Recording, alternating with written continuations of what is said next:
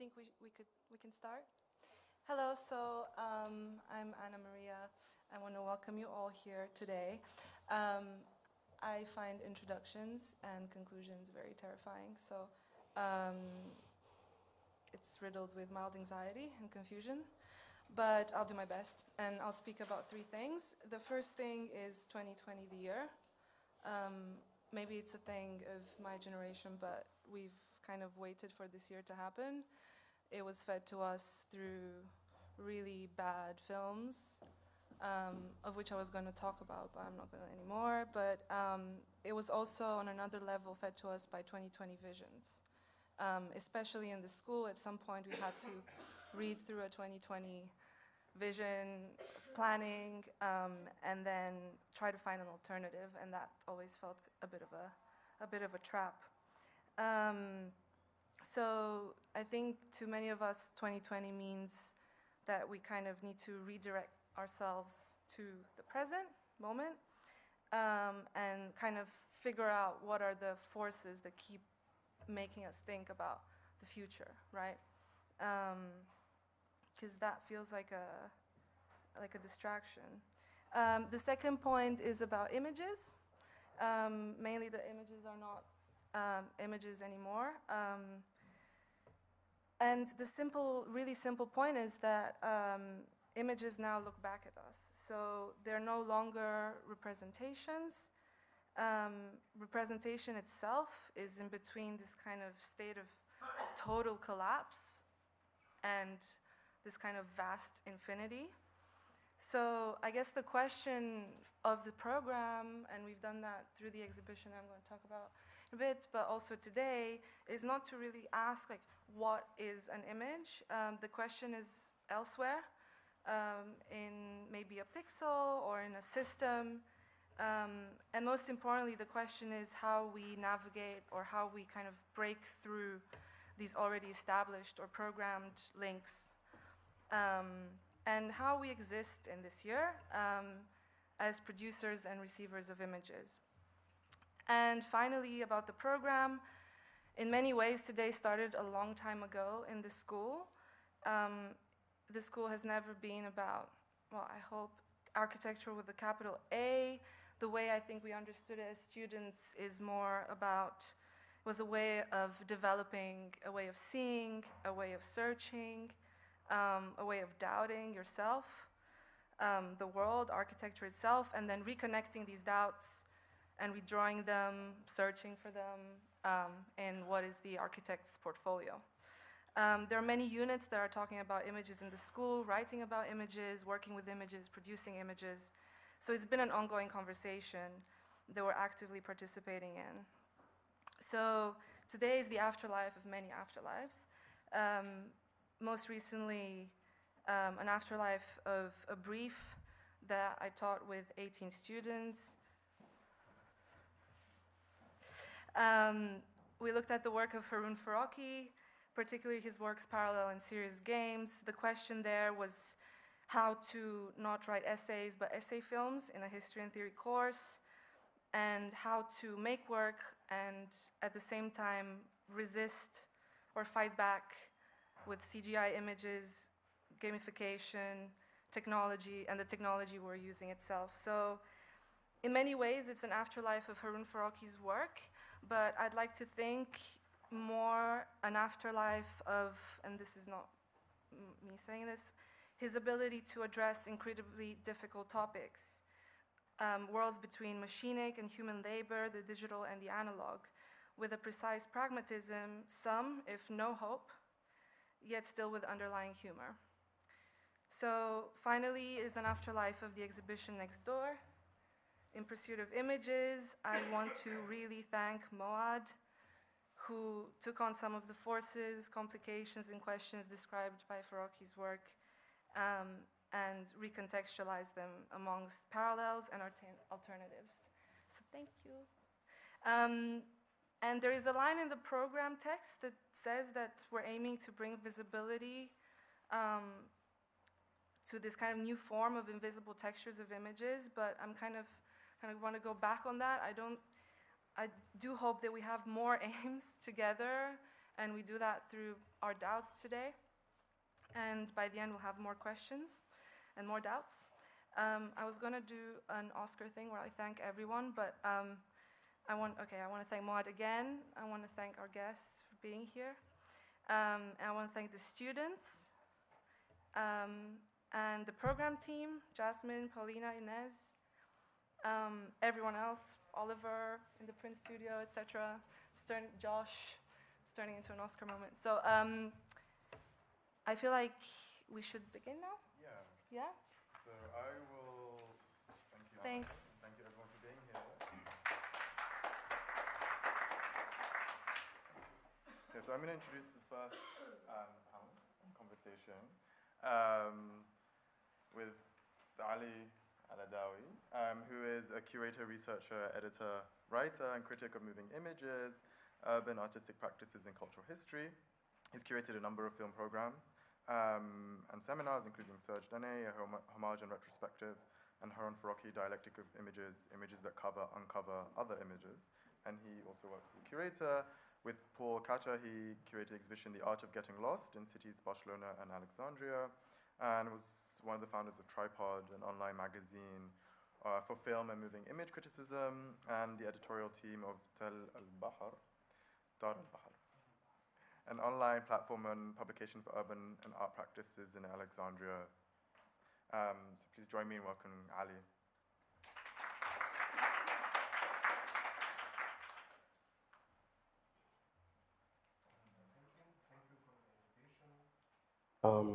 Having been here, I think I'm trying to, in my presentation, then open the conversation about it.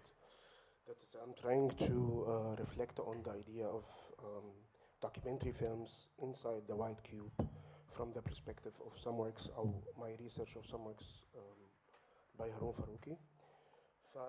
I'm gonna start from a quote from the one of the conversations that I really appreciate between Harun Farocki and Nicolaescu, which was in February 2011, that it's published online in Kaleidoscope Press. I quote, Harun Farocki says, indeed, and now one might ask why so much of documentary filmmaking, which has been driven from television, has migrated to the world of art. It was, after all, an art magazine which approached us and asked us to hold this discussion. Why is documentary been taken up by the art world? Both of us make our films with funding for art, with money from film festivals or themed exhibitions. Most likely, it is that documentary films give art license to claim real-world relevance. Nicolaescu answers, you mean something along the lines of mimesis, like a real urinal in the white cube? Harun answers, yes, of course, the documentary film is a magical imitation of reality, and what is more, it's something that has been found, not made. As with an objet trouvé, don't search, find, says Godard. The renunciation of authorship masks a hidden cult of the author. He who finds knows how to judge, and is therefore the true author. There is a long tradition of this in modernism. The role of the curator or DJ or film programmer has been much celebrated in recent times.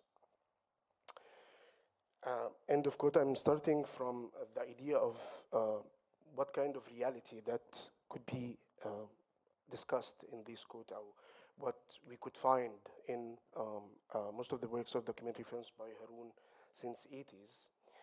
In Europe and the US marked the beginning of neoliberal post-Fordist economies, societies of control, in which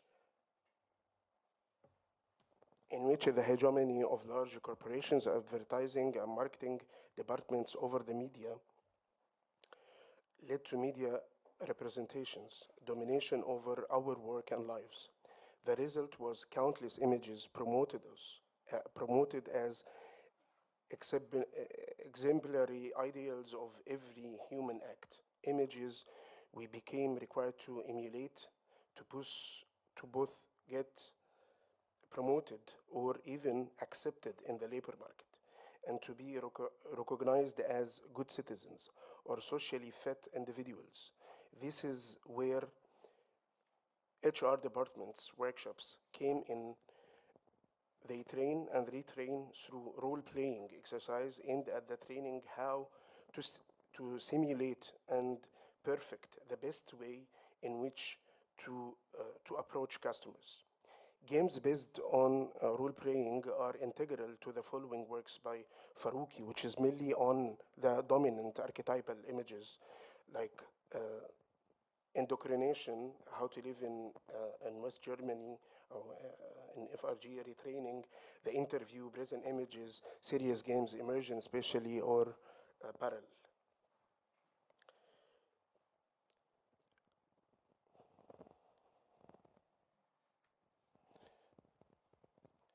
Reflections on militant images. Since 1995, militant images have become an essential component of the archive fever trend in contemporary art practices. It is an indication that the struggles portrayed in such images are finished and fully integrated, that they have become part of the past to be displayed as artifacts in museums and art institutions, as Bruce Groys argues in his text on art activism.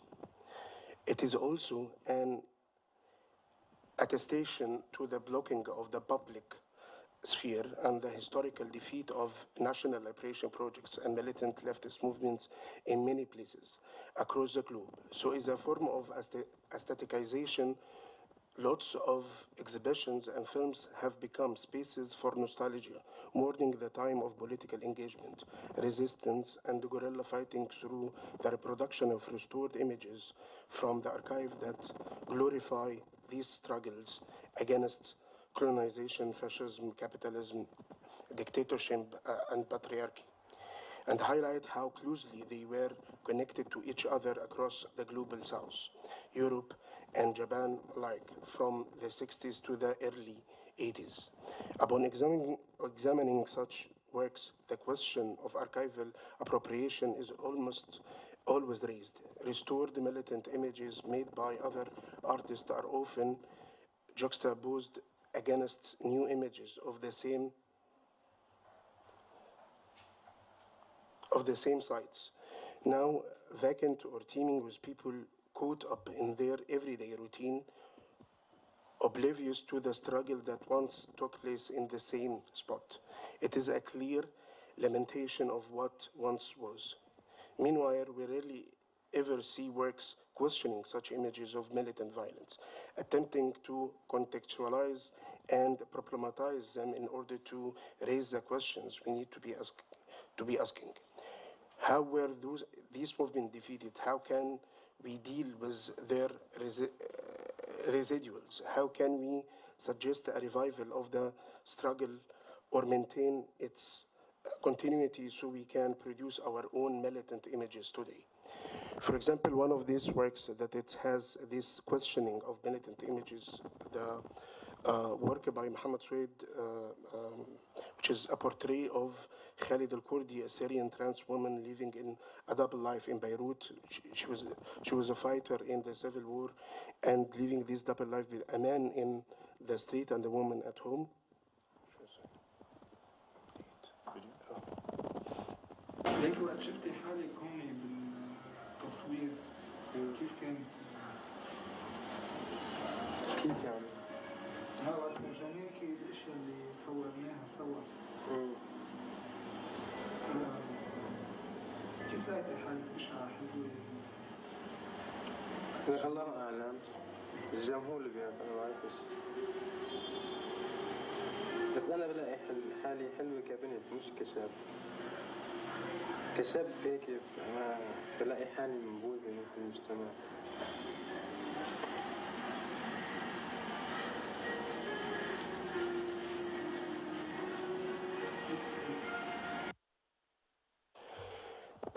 In 2011, Franco-American artist and filmmaker Eric Baudelaire, who often cites Adachi as a major influence of his work, made a film about the Japanese director who was himself involved with radical armed leftist groups using the landscape technique as and theory of landscape he devised.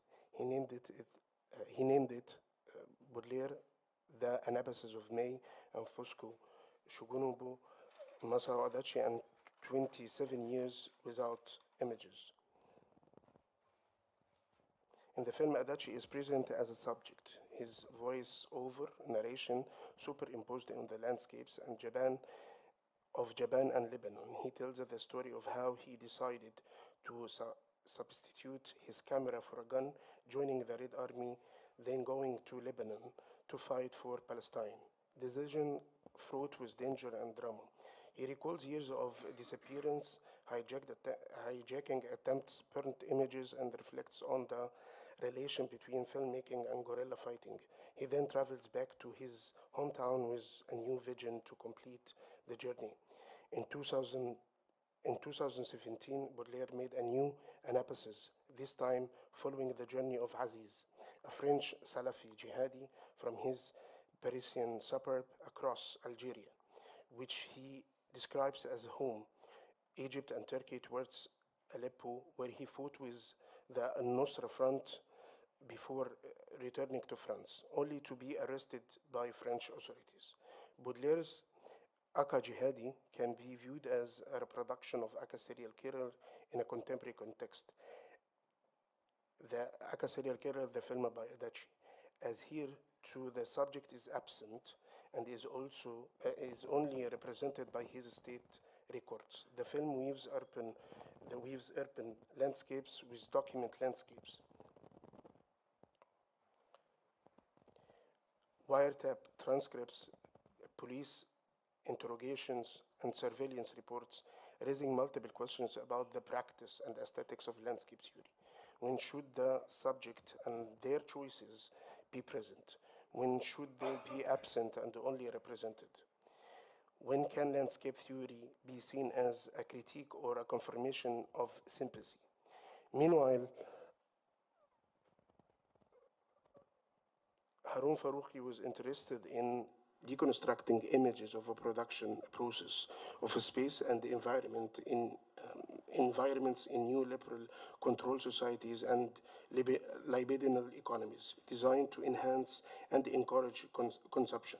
He depicted the design process of shopping malls in the creators of shopping worlds, work environments in new product and virtual reality system used in military training and therapy in serious games.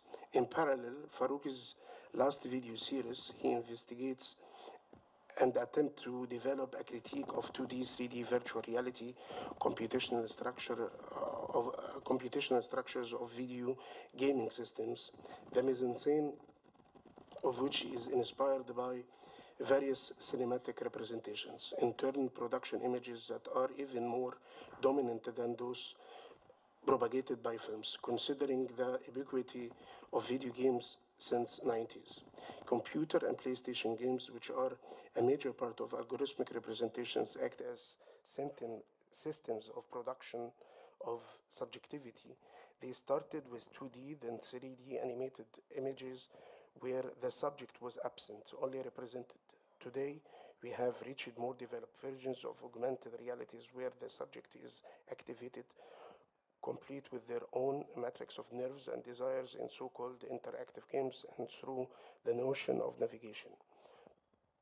We are entirely immersed in computational spaces where the virtual becomes actual and the abstract becomes tangible. In the particular context, it is safe to assume that gun shooter games were a definitive influence on the terrorists that committed the Christchurch mosque shooting in New Zealand earlier this year. Many factors led to the young man to that moment. His white privilege, the rise of right-wing groups around the world, the militarization of everyday urban life as a result of decreasing legal limitations on the right to buy and bear arms, but his choice to film the attack as a live stream through the gaze of a gun shooter game using a GoPro camera mounted on his head as he listened to music, that was a kind of a clear reproduction of countless video game images. 51 people died, many more were injured, and though they were abstracted in computational space. Like Aziz, the jihadi in Baudelaire's film, the Christchurch terrorist had not completed his university education. Aziz had planned to perform a suicide mission in Syria, but changed his mind and went back to France. Here, however, the terrorist, a white working class man, wrote a 74-page manifesto on white supremacy and the conspiracy of the ground displacement before going on to commit an ideological crime, the majority of the victims of which were working class citizens just like himself. To conclude, Farocki's critique of identification and forced sympathy, which is also clear in serious games of the immersion that he is working on. He works on role-playing, which he elaborates in his essay, 2008 essay titled Empathy, published in Harun Farocki, Another Kind of Empathy, 2016, is still valid. This question of forced sympathy and the question of empathy is still valid. It echoes the continuous rethinking of the Brechtian concept of distancing effect, reflected in question of the position of the camera, the position of the author, that Harun has often grappled with in his work. What is the perfect distance the author should take to maintain an independent critical position for themselves, and at the same time avoid producing pathetic images of subjects that may be in a less privileged position?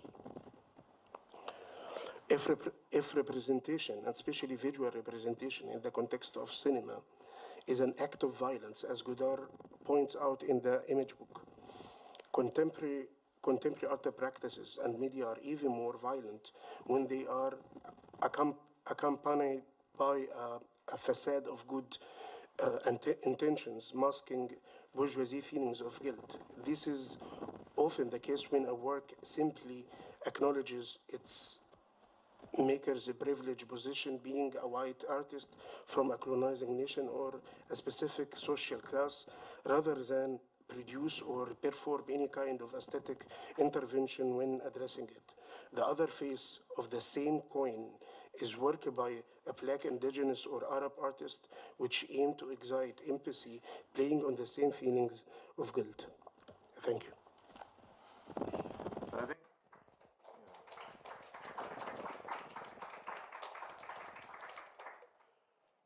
so we could just have a kind of conversation here and pull out a few of the kind of things. And in a sense, I mean, I think one thing I should make is a kind of like apology within the program that we don't have a kind of, we haven't given you time to actually look at the exhibition. So, I mean, I think hopefully over lunch and kind of at the end, we'll be able to just kind of go over some of these things and go into the other space just next door. But really pull out, let's say, I think some of these things that you're speaking around. And actually this, I think maybe just to pull out, let's say, from the last point you made around the place of the camera, right? And the distance of the camera, and the need, or what is the appropriate distance that the cameraman with the camera and the camera woman, let's say, takes when trying to think through, you know, what does one document? What is the intention agenda? Is it around, let's say, representation of an event? Is it around procuring a certain kind of empathy, etc.? And so the title of the exhibition, In Pursuit of Images, comes from that Farocki text on the documentary, where he talks about the distinction between documentary and fiction, right? And he goes, you know, around the moment in which the documentarian, when she's pursuing the subject, might not know where the subject is going, and so, let's say the camera overshoots or undershoots and it misses those frames. And really reading that, I mean, and in that text, let's say there's a kind of more cynical and classic kind of Harun irony where, you know, actually for him the distinction also goes back to a kind of like commodity fact and actually how those things actually become subverted by, let's say, big Hollywood productions.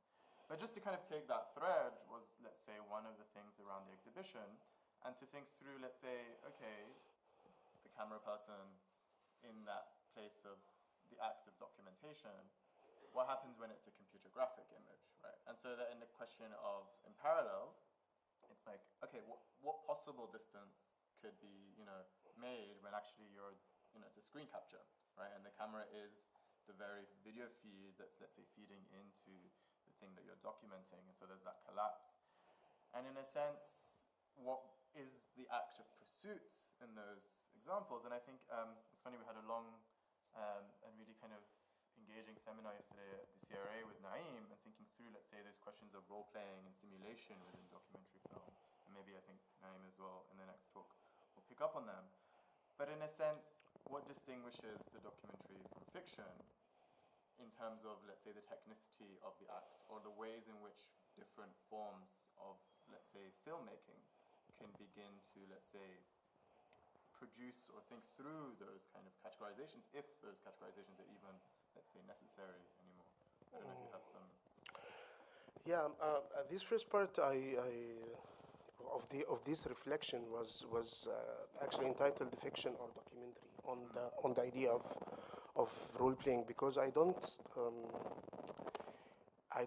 like of this idea of this dominance of archetypal image that people always try to simulate, and you find actually that it's not fiction film, but it's fictional situations that you are documenting in the documentary films, but it's very fictional. You cannot talk about this with this dominance of image, the dominance of images, of image circulations in social media, and different kind of images people see every day in their everyday life, and how our lives, our situations, that we are dealing with each other mediated by images. We are expressing our feelings through images and all of this. But the whole thing is, makes me not so much into this like real boundaries between fiction and documentary, and which for me is questioning this notion of cinema verite, that this search for truth, it's not the same in 50s after this dominance of image in our lives, which means that there is this idea of truth, but we are not talking about not post-truth and not all the Baudrillard thing of post-truth, and like there is, I think, but it's not the same. It's something that we produce. It's not something static, this idea of truth. It's something that we produce, and it's totally different from what we could say in truth in 50s and 60s, before this dominance of archetypal images that people always imitate and people always simulate in their work, in their different life situations. I mean, I think that's, yeah, like, I think it's really, obviously, like, yeah, in a sense, thinking through, let's say, the malleability of those boundaries between, like, the documentary and the fiction, but yeah, I still, and this is something, let's say, that was really a part of, let's say, the kind of curatorial, like, goal, was to really think, okay, but then is there something still there that, let's say, is useful when one thinks through a practice that is around documentary film? And so far as, I mean, I know that here, we put in the work of Marwa Arsenios, but another work in the exhibition, Anand Patwardhan, in We Are Not Your Monkeys of 1996, in a sense, there is a use of, let's say, a genre or a kind of expectation around the documentary form, right? And so the conventions around the ways in which the people, let's say, he rewrites the Ramanaya epic, and it's a kind of revisionist history of a kind of India's origin, to think through like different class divisions and caste divisions specifically. But it's really within that, let's say, both the convention around the kind of the documentine myth, which is the epic, right? And so the kind of social convention that's present in that he uses and, like, let's say, subverts, but at the same time, the method within the aspect, like the way he shot, right? It's also like a kind of he intersplices, and it's a 6-minute long kind of, he styles it as a music video, long piece where he puts, you know, this kind of circle of people singing in the same kind of convention, and then with moments of like street scenes, etc. And so there's a kind of political positioning that happens because one assumes that, okay, there's a kind of documentary approach, right? And I wonder if you can speak a bit, because you selected kind of this image and this work with models, because I feel like there is something around the role around like documenting something that's happening, that even though that line is blurred, there is still maybe some use in it, or I don't know, I mean, would you? Yeah, it's part of this selection of the works of Wild Relatives by Joanna Manna and Marwa Arsani, Who's Afraid of Ideology, that it's, I feel that it's part of what we could say that it's in the art space now, it's a kind of, that it converted to be a kind of a kingdom for the alternative.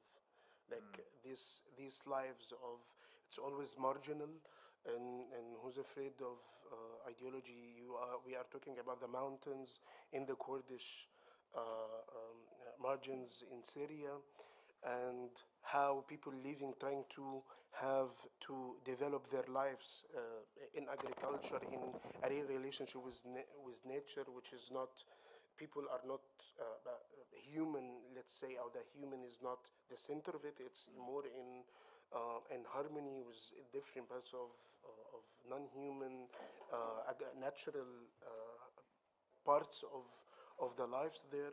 And she went there. It has two parts. One of that, it's more as essay. The first part for the BKK guerrilla women fighters, which is in a way quite different from the traditional image of women with a klashin, who's always having the Palestinian scarf, that it's quite different from this iconic image of Layla Khalid, but it's also this, it has something different, that it's how these women fighters developed their relationship with nature, with different parts of the landscapes, and this, and also women living in towns, how they develop their lives with their husbands. In these places was also a subtle critique of the political party that it's managing all these lives in these towns, and this, which is also raise the question how these alternative, very far marginal statuses or marginal lives could be, we could question in our city lives, in our everyday life, and this. Because I think, I mean, it's something you said actually just before around like the difference between fiction as a kind of, let's say, mode, and then the documentary of fictional situations, right? And I feel like there's something there maybe that's quite interesting, and you know, the moments where, I don't know if you can speak a bit around this image, but also the moment where there's a kind of acknowledgement, right, of the presence of those kind of apparatus, of like of recording and of the kind of camera person. But I wonder if you could speak a bit. Yeah, this image from Respite, which is Harun Farocki Dead as a Silent Film, that it's commissioned by film festival, but also was a screen in the exhibition format. It's in a way, it was something, it was, for me, I put it as, because I find it something fascinating as it comes in the conversation with Hitushterel, because it's silent film, that it's a kind of challenging the very bad situations of sonics, of acoustics in the exhibition space, that you put a silent film that to like inviting people more to go to concentrate with it, but in the same thing that it's the film itself trying to tackle the stereotype image of Jews in camps, that it's because it's mainly trying also to question the idea of the appropriation of artists working on archival material of other artists or other bakers, cinematographers. He decided to take the whole footage was that made by the photographer, cinematographer in this as a propaganda material for this transit camp in Netherlands, to as a kind of trying to say that we are for the manager of the camp, trying to say that he's doing his work, and also the inmates in this camp trying to show that they are living a very good life in this camp. But the thing is, all of these footages, as you see that it's one of the inmates is playing sport and this, for trying to also deconstructing all of these footage materials or the circulating materials of Holocaust and this. No, that's, yeah, and I think it's curious in the conversation between Hito and Harun around the way in which the narrative, I can't remember the exact quote, but it's like when you place a narrative over the video, it's almost as if like you're placating, or you're kind of, I can't exactly the word, where it's like you're almost calming those images down, I think is how I understood. To find when in a sense, this kind of distinction between, okay, actually when you remove the audio, I think in Harun, he talks about in those silent films, when you had the orchestral score and you had the sound effects, they would drown out the reaction of the audience to the images, right, as well. And so there's a kind of, let's say, different, like the way in which that black cube space gets used, and how the audience, let's say, gets either captured or also, let's say, erased, and kind of, it's interesting, in the exhibition we have a work, Short Dream 2, Invitation to Happiness, which is a 2008 work by Im Hyung-sun, who is the only silent film in the exhibition. It's curious because in that interview between Hito and Harun, they talk about how people never put on headphones, but we have I think 12 headphones in this space, so I hope some of those are used. But it's in this work, in Im Hyung-sun's work, it's incredible because for him, he thinks through, let's say, he's a Korean-based artist who works in documentary practice, and he works a lot on the Vietnam War and histories of the Vietnam War from the perspective of Southeast Asia. And for him, let's say, there's a kind of, and this is a kind of maybe side note, but like just like in Farocki talks about the Gulf War as inaugurating a new visual regime, Im Hyung-sun really thinks through, let's say, the Vietnam War as also a new visual regime within that perspective. And so the work is actually a documentary around a series of explosions that happened contemporary, so in the kind of early 2000s, but he speaks about them as from the perspective of Vietnam War veteran, right? And so there's a kind of idea that there's a genre, or there's a kind of format around the way in which one experiences these things. And this kind of question of, let's say, the fictional situation, right? What does one frame and place those works?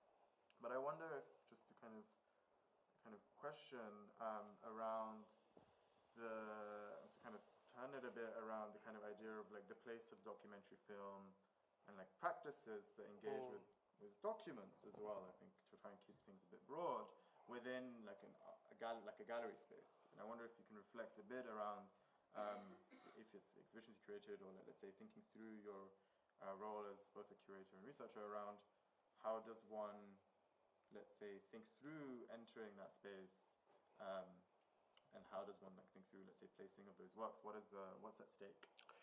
Yeah, the thing is that in my practice, that it's like when I did a show for a kind of retrospective for Harun Farocki in Egypt.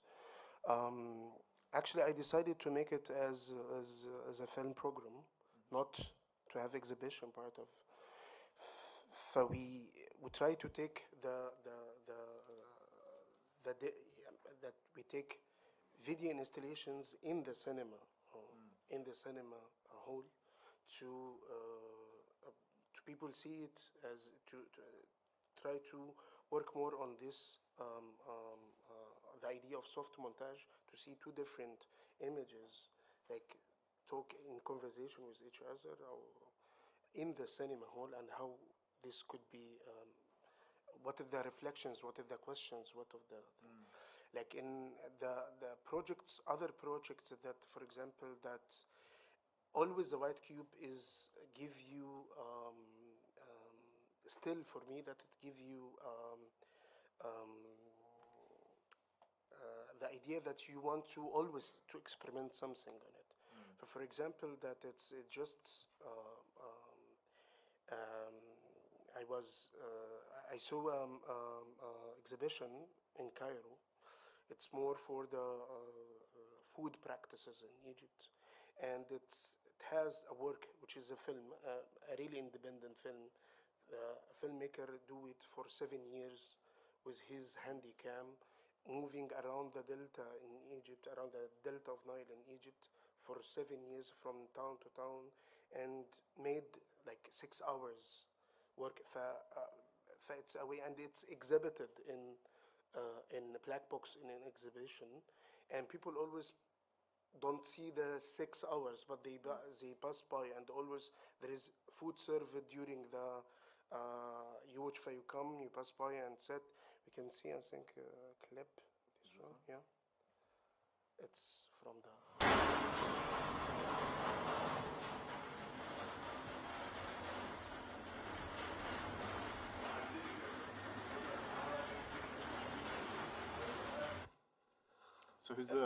What's the name of It's work by the filmmaker. He's a filmmaker, and it's the first time to put his work inside an exhibition. What's his name? His name is Sharif Zuhairi. He made a lot of fiction short films, but this is his first experiment in documentary filmmaking, like a long experiment in documentary filmmaking, and it was a very good. A nice experiment to see this, how in a way this documentary film kind of play with the white people, to play with it and to manipulate it, to put it as, and to build a new relationship with people watching. For example, people come to watch the work and stay to see what happened in one town and leave, and other come to see like which makes half an hour and 1 hour, and sometimes people stay to watch the whole film, and No, that's interesting. Yeah, I mean, it's curious around like modes of attention, right? As well, like the kind of expectation that one has when entering that space. And I mean, in the pursuit of images, it's interesting because, I mean, on one level, let's say there was a kind of pedagogical aspect that it really tried to speak to, being a gallery within a university, being, let's say, the main audience, being a kind of student body that enters and exits. And so there was a kind of, let's say, desire to have a series of works, maybe, you know, it's a dense and it's quite a compact exhibition, but it's really around, let's say, thinking through people who kind of visit and revisit, right? It's a kind of place that is part of, like, let's say, the routine. And yeah, think through, let's say, that duration. And a lot of the works are short films. We're going to hear from Naeem, which is a 6-minute piece that he has in the exhibition. Harun's ones are around, I think, 10 to 20 minutes. You can watch them in parts. But we have, I mean, one film, Ali Farid's Theatre of Operations, the Gulf War Scene from Puerto Rico, which is a 4-hour, it's in 3 parts, and it's a 4-hour long documentary that's composed of found footage of a Puerto Rican news broadcast interviewing her family. So it's a kind of autobiographical work in one sense, where there's, I mean, the work is quite striking for me because it does this kind of strange thing where it talks not only around the Gulf War, it talks about the Gulf War didn't happen in Baudelaire, etc., but it also has this kind of, it opens up the context insofar as it thinks through, let's say, the Arabic kind of citizen and that kind of moment in the Gulf War versus the kind of status of Puerto Rico as a kind of American territory, and it thinks through those two aspects in a kind of strange kind of cultural mediation. But it's interesting because it's 4 hours and it's a news broadcast, and you know, there's a kind of different, let's say, sitting in and sitting out and watching moments of it that, let's say, there isn't, or rather it's like a work that I kind of read as well in the sense that there are, its entirety is kind of embedded in moments and in fragments, right? And then you can dip in and out, and I think that's kind of really interesting. I mean, I think there's a lot to say. Do you have? I don't know if the people have comments.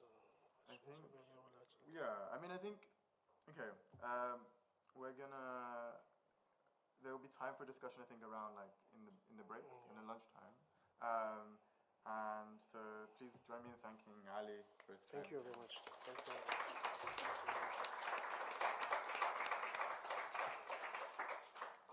So as Naeem sets up, I'll introduce Naeem. Naeem is the only artist who's in the exhibition next door. I mean, we have two performance works at midday and in the evening.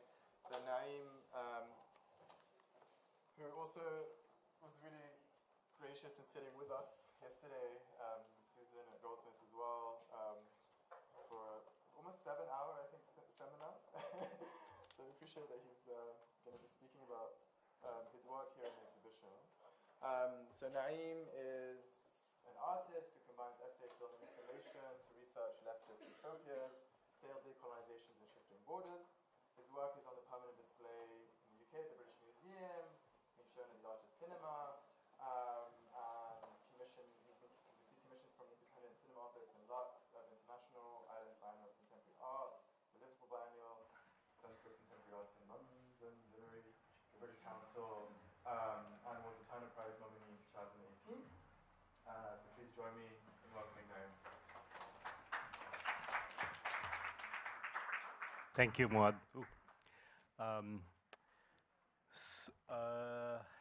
Let's see where to start. Maybe I'll reflect back to yesterday and a phrase we used, which I'll resuscitate today. Yesterday we were in a, I guess, 6 to 7 hour symposium at Goldsmith Research Architecture with Moad, Susan Schuppli, who's speaking right afterwards. Spending a lot of time talking about one Bangladeshi film that's an iconic film from the Bangladesh Liberation War, and the very complicated position of simulations within that film, and the idea of the film as a sacred object that can't have any distortions. Quite naturally, sacred books came up, and the idea that sacred books are inviolable. Specifically, the example we kept returning to, of course, is Quran and Hadith, and how they're supposed to have divine providence without any distortions, which seemed a good way to talk about the films we talked about and the insertions that are in those films. So at some point, we referred to an essay I had written for Bioscope, Journal of South Asian Screen Studies, and this phrase I had used about people being converted into believing publics, if what they're watching is something they really want to believe, so if it's a sacred narrative. And then Avi Verma, who's a PhD student at Goldsmiths, used the phrase, I don't know if it's his phrase, but it's the first time I've heard of it, about certain kinds of imagery producing weak publics, meaning, not sure exactly in what exactly what he meant, but I understood it to mean that a public that's so altered by the images they're looking at that they've maybe lost the capacity to differentiate between what they're seeing and what they think they're seeing. So that's maybe a good lead into what I'm going to talk about briefly, which is the short film that's on display here, but also the film I didn't make, partially because of things I found during the research process that didn't fit with what I hoped to find. Specifically, that film is about the widely circulated story of Bangladeshi fighters that in the 1970s volunteered to fight in the PLO and went to Lebanon to join the PLO and fought there until the Israeli invasion.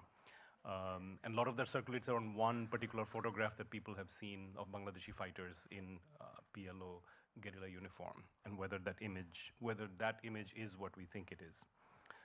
So Ali had referred to Eric Baudelaire's work, and so I took that lead to just insert 3 images at the beginning of my presentation. This is a show that's up in Tokyo right now, and there's a Lebanon connection. It's my film from 2011, United Red Army, about the hijacking of Japan Airlines by the Japanese Red Army. And Eric's film that you referred to, Anabasis, which is about essentially sort of the residue of that moment, Mei and Fusaku Shigenobu, Masao Adachi, and of course the absence of images partially being because of the fact that identities have to be protected because there's still potential danger. The Lebanon connection is that Eric had made his film in active collaboration with various people in Lebanon, including Miriam Arsenios of 98 Weeks. And so when my film about the hijacking came out she came to me and said, you need to see Eric Baudelaire's film. I tracked it down. That's how we started to know each other. And we approached the Japanese Red Army and that story from two different sides. Eric has the absence of images, but overlaid with images, shot in Lebanon and Japan. And then I have the absence of images, really black screen with text.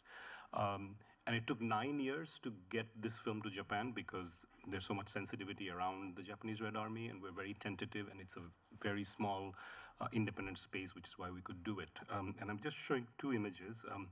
This is Eric with Masao Adachi. Adachi said in the film at some point that it's good I was in Beirut and not in Japan because I might have drank myself to death. He said it humorously, but a lot of our conversations were around drinking and conversation. And this is Adachi with Ikeda-san, so Adachi has spoken with Eric before, and of course Eric's made films based on Adachi's concept, and they've co-written the script for The Ugly One. And there's another film that they haven't been able to finish, but that Adachi has written. But Ikeda-san is new to me. She was an encounter of this time.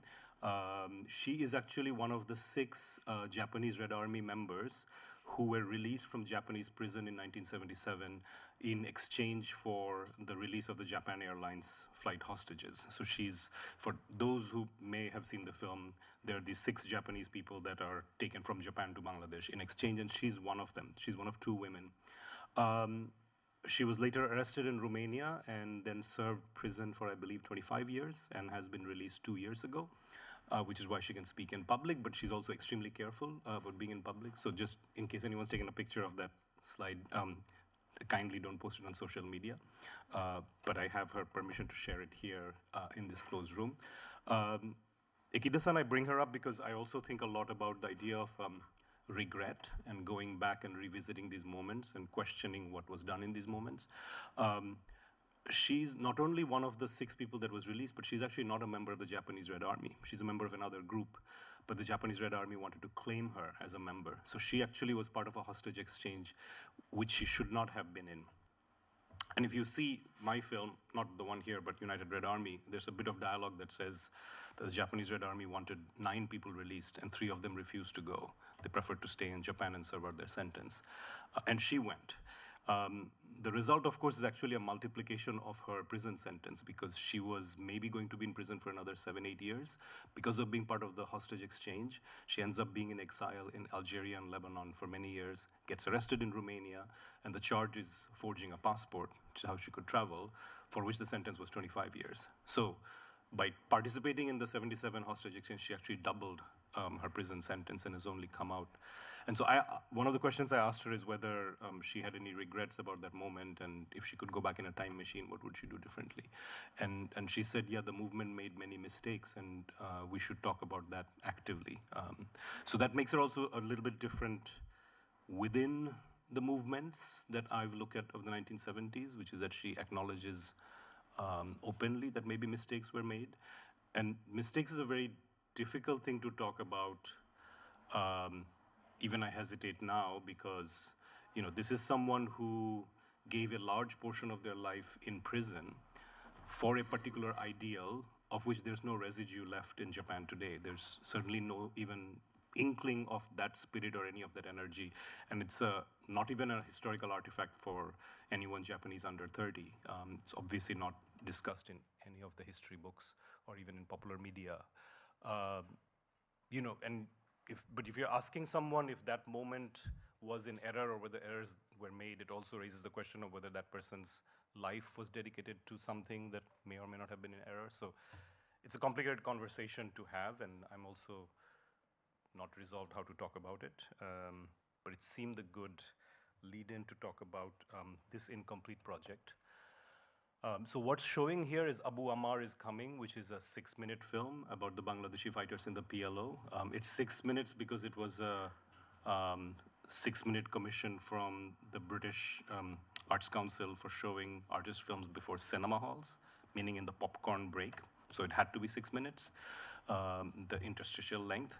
But that 6-minute length, which initially I thought, oh, that's incredibly short, I've never made anything of that length, ended up being some sort of blessing because when I went to Lebanon for this project, what I found, I didn't know how to make a film or didn't know if I should make a film. So the 6-minute film was a rescue in the sense that I didn't have to get into the messy details of that, which I wasn't happy about having found, which is around the complications of international solidarity, the idea of volunteering for international solidarity, whether these people volunteered or not, and the object or the space of pan-nation, pan-people solidarity, which certainly I valorize, but often is much more complicated on the ground than we think it might be. And I've used this phrase elsewhere, solidarity is hard work. And one of the reasons solidarity is hard work is international solidarity requires perhaps rapid, usually not slow, movements to another countries to do work, maybe an analog for art practices also, where you don't know enough and you won't have enough time, you might not speak the language, but you're immediately pressed into some sort of solidarity work. So the film I didn't make, although Bisan, who's just walked in, and I have been working on a short clip that I'm going to show that could have been the nucleus of the film, is called The Company Fatah. And the title comes from this phrase in an interview with the Bangladeshis in Lebanon, where I asked them how they came to be in Lebanon to join the PLO. And the reply, unvarnished, was that they came actually as migrant labor, and they came for work, the same way that population movements are continuously happening now, certainly from South Asia to the Middle East. And when they arrived in Lebanon, they found out that their employer was, as he put it, the Company Fatah. That's literally what they called the Fatah faction of the PLO. And that obviously wasn't the story I had gone there to hear or expected. And so I actually asked multiple times, are you sure? And he'd say, yes, actually, we got paid, and this is what we did, etc. So then, as perhaps often happens, I thought of a title for the film before I made the film, and then I didn't make the film. So that's Company Fatah, which is the precursor to Abu Omar is coming. So Bisan and I worked on this last night, actually, so we'll see if the sound works. This is Jamal Isa. He was a former PLO spokesperson and still is willing to give interviews, and he's the first, I guess he's current PLO as well, but doesn't seem to have any official duties in the current configuration. He's the first person I found from the Palestinian side who was willing to speak about the Bangladeshi fighters. And what he said was,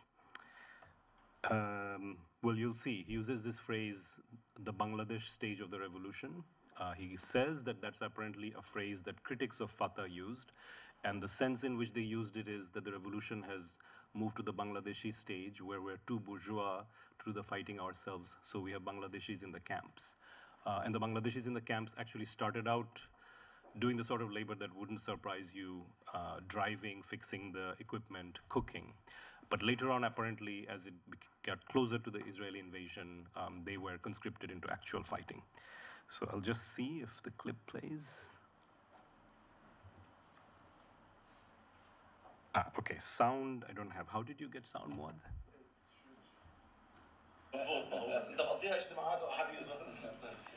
Most of them, they came.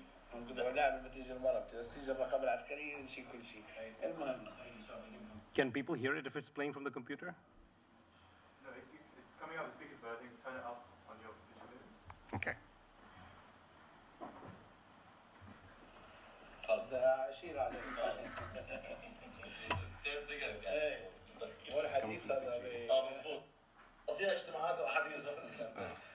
Most of them, they came. Sorry, 1 second.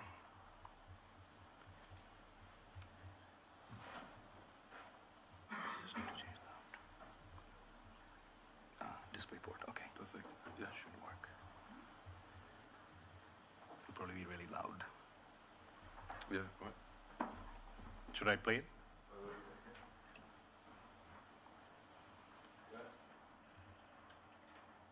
شيل عجلة The third cigarette. هو الحديث هذا مظبوط. ما هو بس انت مقضيها اجتماعات واحاديث. So most of them, they came. أنا كنت بقول لما تيجي المرة بس تيجي الرقابة العسكرية نشيل كل شيء. المهم. Because it's on camera or just? No, because it's his third cigarette and he have a. Before my wife come. For the control. But he said this discussions made me want to smoke more. Okay, but those are So you didn't look at them. My question is, you didn't look at them as international fighters, as any international لا fighter. مش come here. عقائديين، يعني هم قلت لك انه They نظرة were- عامة فلسطين القدس هذا عنوان لكل المسلمين في العالم، مش أسهل منه. So in general, they were just like, okay, we love Palestine. And they weren't having like the international fighter who will come here and he will come from a left radical group who have, the ideological. Those. أنا أعطيك مثل إنه مثلا من الجنسيات الأخرى شاركوا في عمليات، ليش أقول أنا في مواجهات مع بالهجوم الإسرائيلي، شاركوا في عمليات عسكرية Like example. ضد إسرائيل، يعني استشهد في عمليات اللي كنا نسميها انتحارية في هذاك الوقت، صح. يمنيين وأكراد وعراقيين وكذا. ما عندي علم إنه مثلا في واحد يمني دخل الأراضي المحتلة واستشهد. بنغلاديشي قصدك. بنغلاديش قصدي. إنه في عندك علم أنت أو أنت يعني إن شاء الله أنا يا ريت يكون في 10. He's saying that those international will come here to fight, to make special operations against Israel, to hijack a plane or to go. But I never heard about a Bangladesh fighter who was really like he's talking about Badimainhof and the Japanese, who did really an operation. Famous operations, but small numbers of people. Yeah, small numbers. So I'm telling him you didn't look at them as international fighters. You know what I mean? Like as the same who came. So how you هذيك المرحلة كانت أنت عارف في العالم كانت مرحلة حركات التحرر في العالم. صح. ما في حركة تحرر، ما فيش حركة تحرر ترى البنغلاديش يعني إنه. بس ما كنت تنظر عليهم كهودي جايين يقاتلوا معنا، هودي جايين يشتغلوا معنا. بالأخير هيك كانت النظرة، في البداية لا. يعني عندما الأعداد ازدادت هيك كانت النظرة العامة. أنا بكرر كلمة النظرة العامة ليه؟ لأنه اللي بديش ياخذ بالفتح، بده ياخذ $200. طب ما إذا راح وقف حارس بناية بأمن وأمان بأخذهن. ليش على فتح يعني يجي؟ ليش على كان مؤمن بالقضية. إنه مؤمن بالقضية بس مش يعني قلت لك مش على طريقة يعني الإيمان العقائدي المطلق اللي ممكن في أي لحظة يقدم حاله أو تحطه أنت في المواجهة مع العدو. Of course they believe in the cause, of course, but not like in because why you have to take $200 and fight? He can be work any work and like a concealer and he will get more even. At the beginning they used to look at them. He said at the beginning they used to look at them as like coming to help us in our cause, but when they become many and many, they shift the look. بلاش تطلعوا على عمال. طبعا. هي نظرة طبيعية أنا بعتبرها بغياب يعني بغياب المواقع تبعتنا وما تشوف إلا هن أصبحوا موجودين بمعسكرات المواقع Because it was kind of for him it was kind of general look how we have to look at it. Imagine suddenly we're fighting and suddenly everyone left and go to the cities and then only Bangladesh left in the. تبرجت الثورة. So there was it was like it started to be a bourgeois revolution. As evidenced by the workers from another country. Exactly. Exactly. بطل تزبط معنا نقعد أنا حرس على باب معسكر على باب مكتب بجيب بنغلاديشي. So it doesn't work anymore that a Palestinian fighter will sit as a guard in front of the military base. Can bring a Bangladesh and sit. Why I have to be like interesting. It would be good to go to the one that used to be the Bangladeshi camp. Can we go to this Bangladesh? لا بنروح بس تشربوا قهوة؟ لا كافي. The most important thing is a coffee. مش هيك ضيافة لا تصح إلا بالقهوة. تصح بلا قهوة؟ احنا شوي مستعجلين لأنه. لا بتشرب قهوة ولا ما بتشرب؟ بس لا the question is you drink coffee or not? You like coffee or not? أنا I am supporter of the coffee. My. I like coffee. You had some concern about time, Ahmed? A bit, but we can have coffee. My Facebook page is known as شو السمة تاعتها.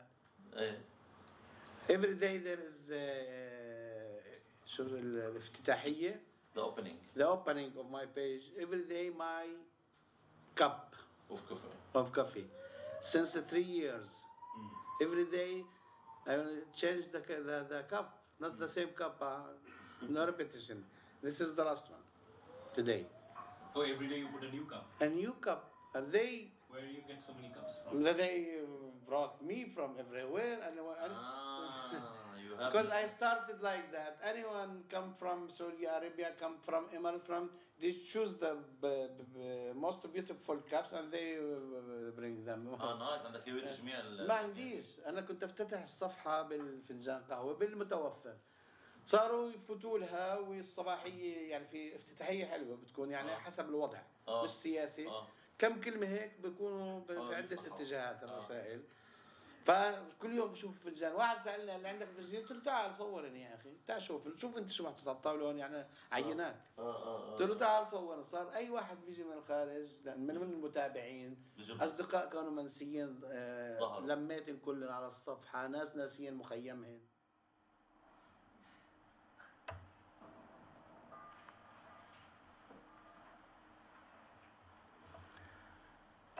So Bisan and I were debating last night whether to include the whole social media portion, and thought we should because he got more animated at that part than the earlier part. Although, of course, the Bangladeshi portion is at the end of a much longer interview.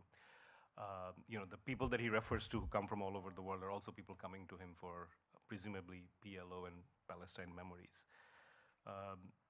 So the other thing to mention is that in another section, which we didn't include, he talks about, the Palestinian position about the Bangladeshis.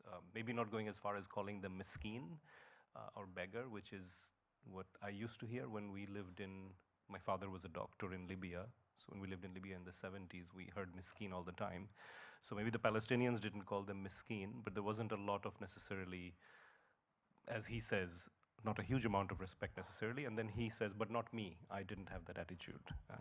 So there's also this taking himself out of that general position, which you can also see in the way he talks, where he says, oh, this was the attitude, they were workers, but I didn't have that position. So we meet Jamal, we spend a lot of time with him, and he essentially says that the Bangladeshi workers may have been essentially labor for hire, which in another way could be seen as mercenaries, which is not the story I expected to find. And then this I'm going to show with the volume slightly lower because I don't have subtitles for this.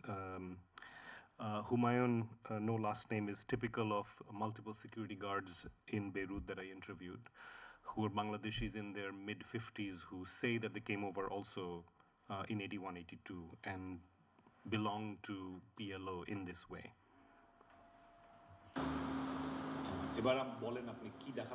Understand just a little bit. I'll just speak over it. So he's asking, what are you showing me? I'm showing you my son was born in 1986. These are his papers. Now he can't come. I've applied multiple times. They haven't decided whether to give him nationality or not. So I haven't been able to get the nationality card even though I have the birth certificate. Could you turn on the volume completely?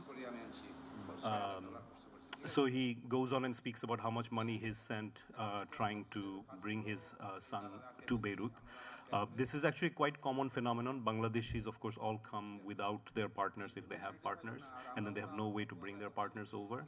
The only way Bangladeshi women can come is also as maids or workers, so not attached to the same person. And it's quite common actually to be in arrangements with, for some reason, Sri Lankan women who are already there. And so some of these people are also in cohabitation partnerships with Sri Lankan workers, which may or may not have produced these children. This child was born in 1986, unclear who the mother is, but he's back in Bangladesh and he hasn't been able to bring her since. The point of showing this clip is that this is at the end of a long session in his room, which is quite cramped security guard quarters, where we're talking about his time with PLO. And at the end he says, look, let's go outside into the hallway where there's better light, which is why we're out here, because I need to show you these documents and you need to film them in the correct light. And then we spend a lot of time with this. And then he basically says, I want you to make a film about this. I don't want you to make he didn't say I don't want to, but he said, it's much more relevant for us if you talk about our current plight. To which I had said, look, there are people working on that. That's not what I've come to research. And he said, well, if you want to make something useful, his words, then you should talk about our current plight, not about something that happened in the 1980s, because as far as he's concerned, he may have volunteered or been conscripted, but even that history is of no relevance to his current situation in Lebanon. Rather, what he wants is a documentary that will be useful for the current plight.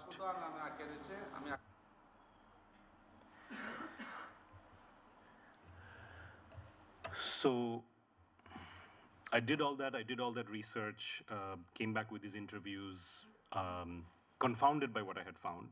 And those from Beirut or spent a lot of time in Beirut may know this place, Mezian, a restaurant where a lot of us spent a lot of time, sort of a de facto headquarters for some of my friends. And the owner, Mansour Aziz, who's working on his own film at the time, saw my clips, and he was translating the Arabic for me, and then at some point said, "Why do we need this film from you?" And then his exact quote was, "Look, the body of the Palestinian movement is already half dead. We don't need a Bangladeshi coming here and kicking it further.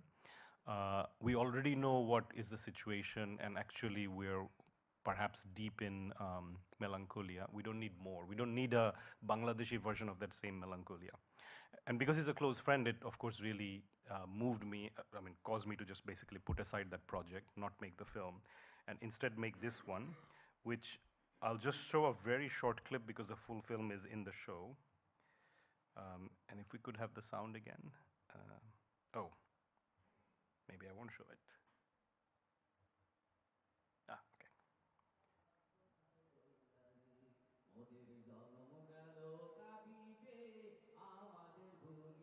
Arafat কোথায় রইলা রে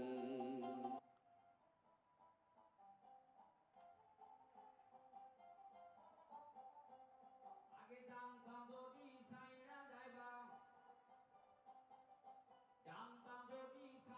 যাইবা ধইরা রাখতাম পিঞ্জরে আমাদের ভুলিয়া আরাফাত কোথায় রইলা রে মোদের জনম গেল কাঁদিতে আমাদের ভুলিয়া আরাফাত কোথায় রইলা রে In the Al-Yom archives, everyone looks stark, faces in rehearsal, ready for what would come next.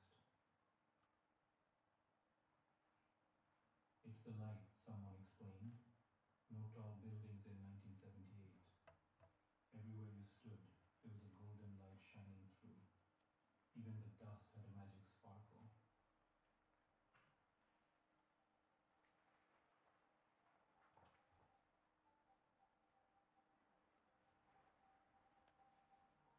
One man looks at the camera while others look into that special light.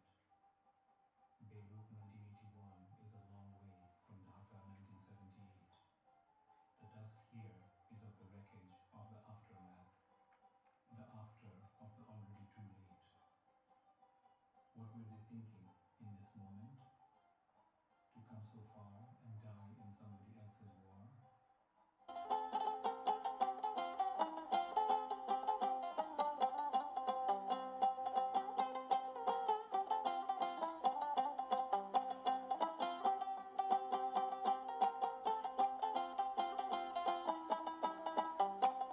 A British photographer took that lone image in 1981, or maybe it was 1982.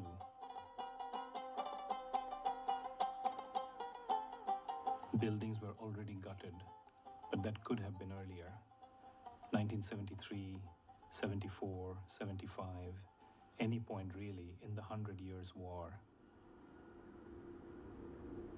Sumaya found a grave in the Shatila compound. She translates the Arabic for me. The martyr hero Kamal Mustafa Ali, and then in brackets, Bangladesh. Martyred on 22nd July 1982. Qalat al-Shukhaif, Lebanon. In the London office, there are no more photographs. In Beirut, Bilal will speak only if the camera points away. The paradox of time and the cruelty of decline, the end of the Third World International. Bilal has journeyed from Fedain to underpaid security guard.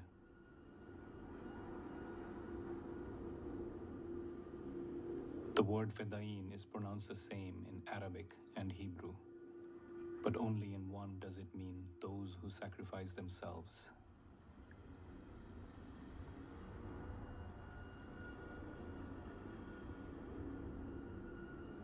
I am thinking about that other photo again. One more enigma inside the puzzle box. Standing still for one pose, and then, just like that, they vanish.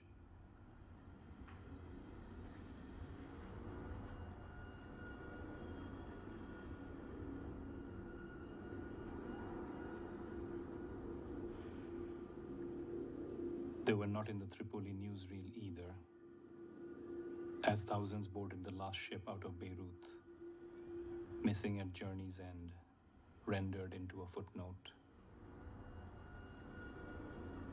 Were they waiting for Abu Ammar to arrive, to inspect their uniforms, give a smart salute, say a few words? Le intifada, c'est moi. Après moi, le déluge. I'm looking now with quiet desperation. If thousands of Bengalis joined Fatah, as is claimed, where are their traces? What about this man, walking away from me? No, he's Arab, not Bengalis. How do you know? I know. Look at his walk. What about this one, the man with the gun? It could be. He does seem to be dreaming of home. Not home in Palestine, but home even further away. You turned up the sound a little. Thanks. So just, I showed almost all of it, but now we'll turn down the volume a little. Just a few notes about the film. That song never existed. It's a fiction that I felt I needed to make to balance things out in terms of the melancholia that I felt suffused the film. The other thing is I use the words enigma and puzzle box, suggesting that I haven't reached the answer. But as the clip at the beginning will show you, I've reached the answer both, I think, in terms of what actually happened and in terms of what Bangladeshis living in Lebanon would want in terms of a film representing themselves. And because I couldn't make that film, at least at that time, I made this short film instead, which leaves the questions unanswered, even though inside myself I know what the answers are. So the questions are presented as questions, even though they're not fully questions.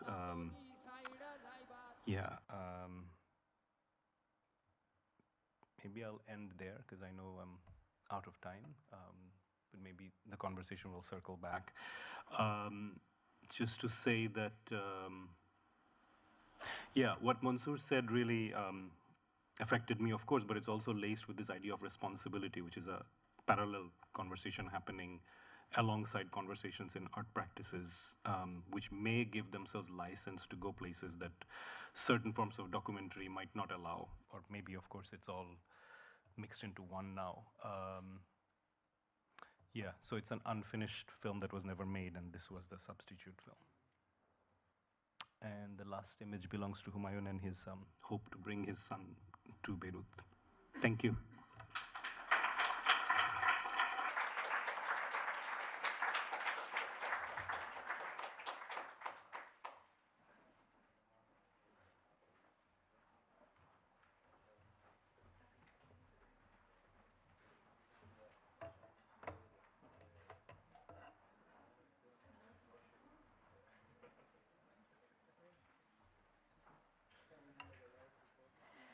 Thank you, Naeem, for the talk.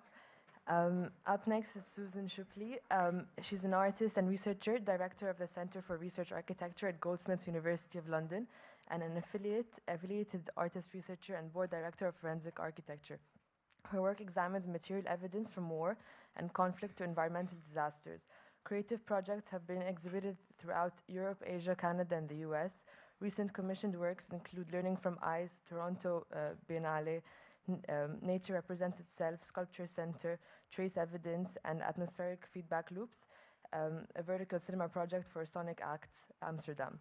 She has published widely within the context of media and politics as an author of the forthcoming book, Material Witness, and she lives and works in London. Thank you.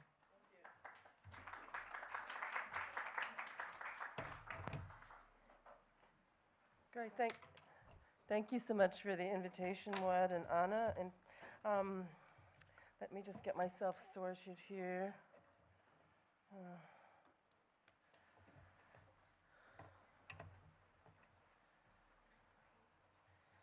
And I'll close my email for starters. So I will have sound. Okay, so I'll use this for my sound out. Perfect. Okay. Great. Let's just see. Okay. So what I thought I would try and talk through today is something I've been interested in for quite some time, and really trying to get to grips with this kind of the rise of data aesthetics and what kinds of political challenges they may raise, but of course also what does that mean in terms of kind of artistic practice? And I'd like to do that. So this is sort of thinking on the fly, and even with Ali's discussion this morning, I was thinking about this, the kind of the criticism or the discussion around the distancing effect that we inherit from discussions in documentary cinema.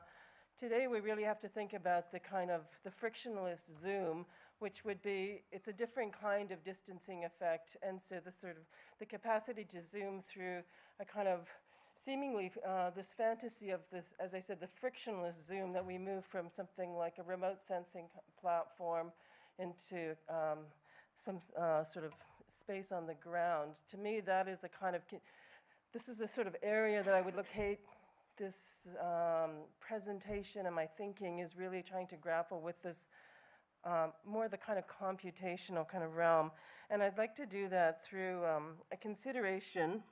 And Anna, I'm going to return to the question of representation versus abstraction, but of course not by way of a transit through art history, but thinking about issues in investigative journalism. And in this case today, it'll be through examples from Western media. And so let me begin.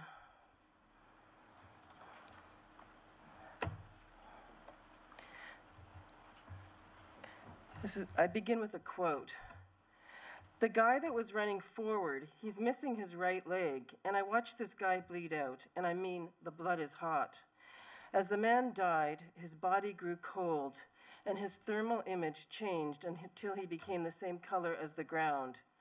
I can see every little pixel if I just close my eyes." End quote. This literally chilling account of the chromatic transformation of a thermal image in the aftermath of a US drone strike over Afghanistan was recounted by Brandon Bryant, a former Air Force drone pilot who became an outspoken critic of the US-led war on terror. As the heat signature of Bryant's target cooled, his victim's body quickly becomes an indistinguishable field of monochromatic pixels that convert figure into ground. In this transition from a hot data subject to cool data cache, the distinction between image and event fully merge. Different ontological realms are remediated such that the on-screen dynamism of a wounded running man is converted into the pure electronic stasis of the screen. While the material violence of the event, a Hellfire missile strike conducted via satellite link between Nevada and Afghanistan, was already subsumed into the visual economy of the image as a transaction conducted between sensors and screens, Bryant's harrowing description of his remote but intimate televisual assassination emphasizes the degree to which the conflict zone has migrated to the operations of the screen. Yet this is not the public interface of broadcast media or online platforms that transmit stories of conflict from the field, but the informatic screen of conflict pixels, a classified screen event conducted between code and combatants. Many of our current conflicts are characterized by highly decentralized and diffused networks as migrants flee the shifting war zones of Syria, Iraq, and Turkey, or counterterrorism measures recede into the murky spaces of black ops and secret detentions. This condition of spatial indeterminacy, in combination with distributed modes of open source and participatory journalism, including video activism, grassroots media, as well as online platforms and remote sensing capacities, have in turn also rendered the geographic necessity of locating the journalist within the fixed spatial coordinates of a single location somewhat obsolete, although on-the-ground reporting is arguably still essential. Screens and software now provide a crucial portal into current events as well as innovative tools for investigative work. And two examples that I'm very familiar with, and I imagine you are as well, would be Bellingcat and, of course, forensic architecture. But computational space has, of course, also been central to the production of violations, as practices of data acquisition and digital targeting transform subjects into patterns, into patterns and data sets that are actionable and even executable.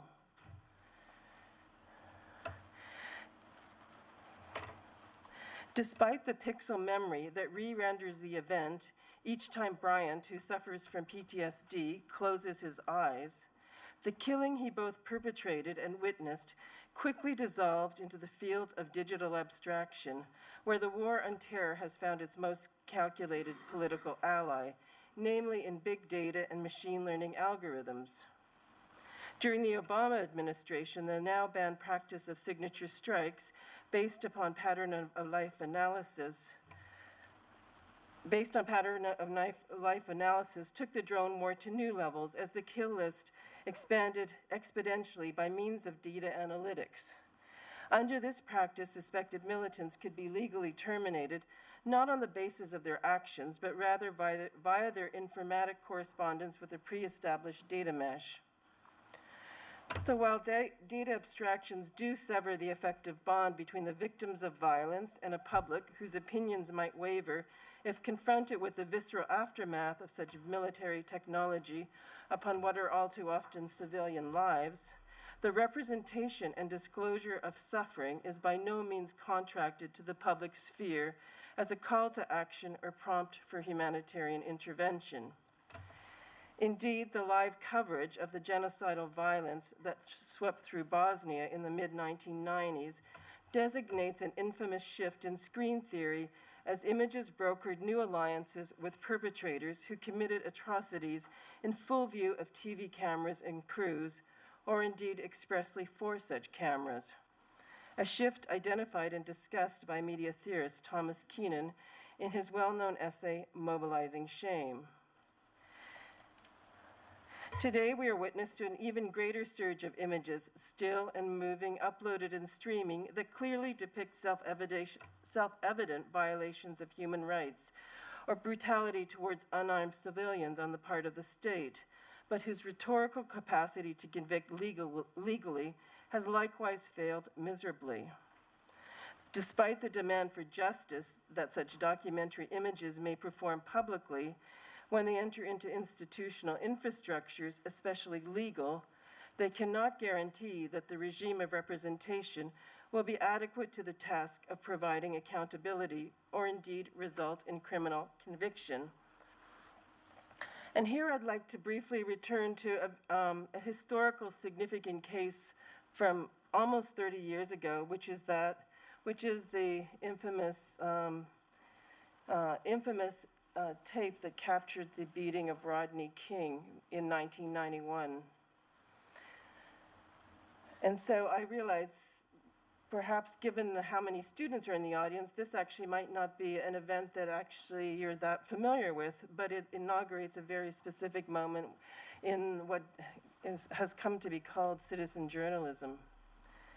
So a significant historical case is that of Rodney King, in which amateur camcorder footage documenting his roadside beating by the LAPD was re-edited when it was entered into court to downplay the racialized violence directed towards King while intensifying the black menace of his body as a confrontational form in which violence was, quote unquote, naturally inscribed. The vicious assault towards King, an African-American motorist stopped during a routine traffic check on March 3, 1991, was captured on tape by local resident George Halliday, inaugurating what has since become known as citizen journalism. When the analog footage was professionally digitized for its presentation and trial, much of the ferocity directed towards King was selectively removed, thus shifting the effective narrative from a savage attack upon King to a perceived threat of violence towards the officers. By virtue of conducting a frame-by-frame analysis and stripping the video of sound, The jury was spared its visceral violence. An acquittal ensued and riots erupted throughout Los Angeles. I'll just play a few seconds of that clip. It's as disturbing today as it was, of course, in 1991. But, Sam?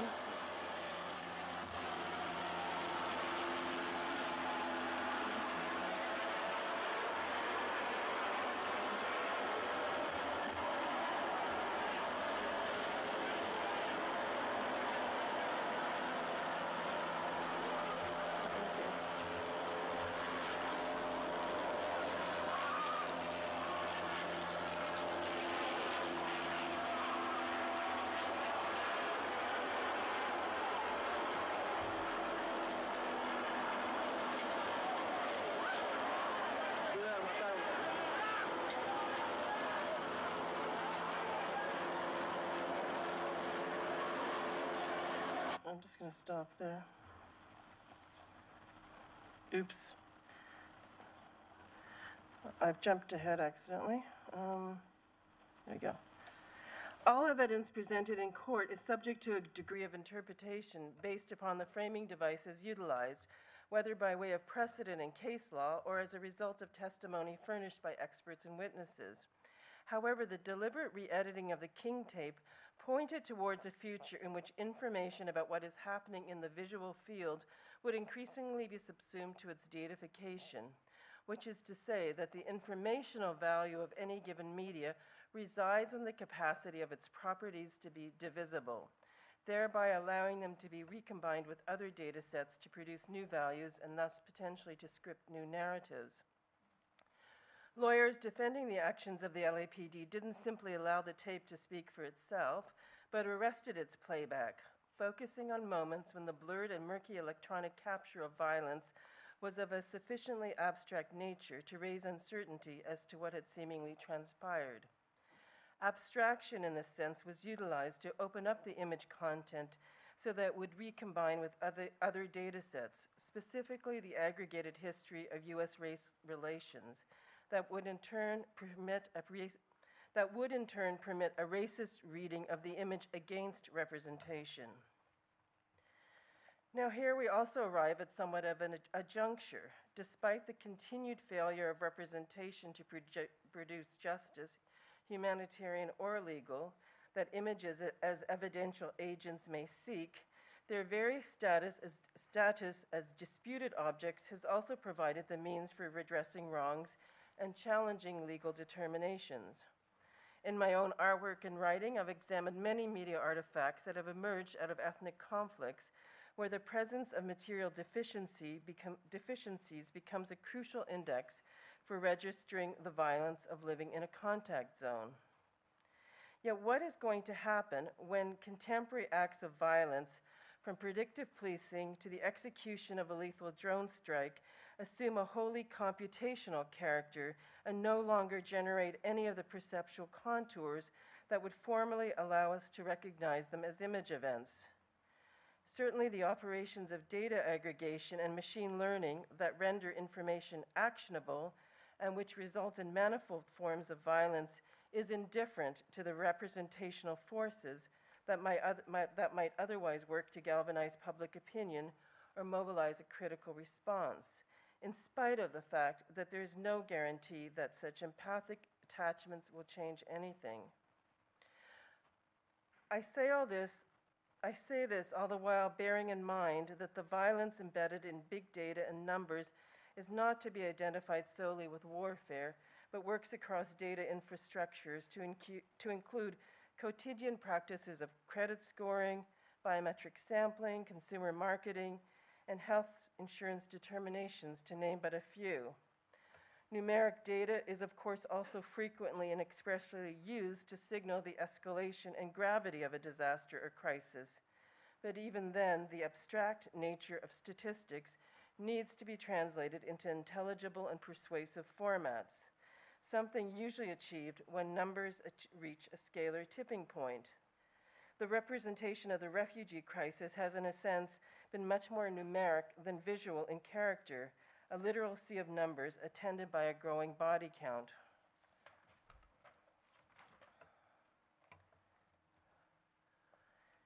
In response to public anger at the image of a dead child splashed across the covers of the global press in September 2015, the German tabloid Bild decided to print a page without any images of Alan Kurdi or Aileen Chenu, which was his actual name, in quote, as a tribute to the power of photography.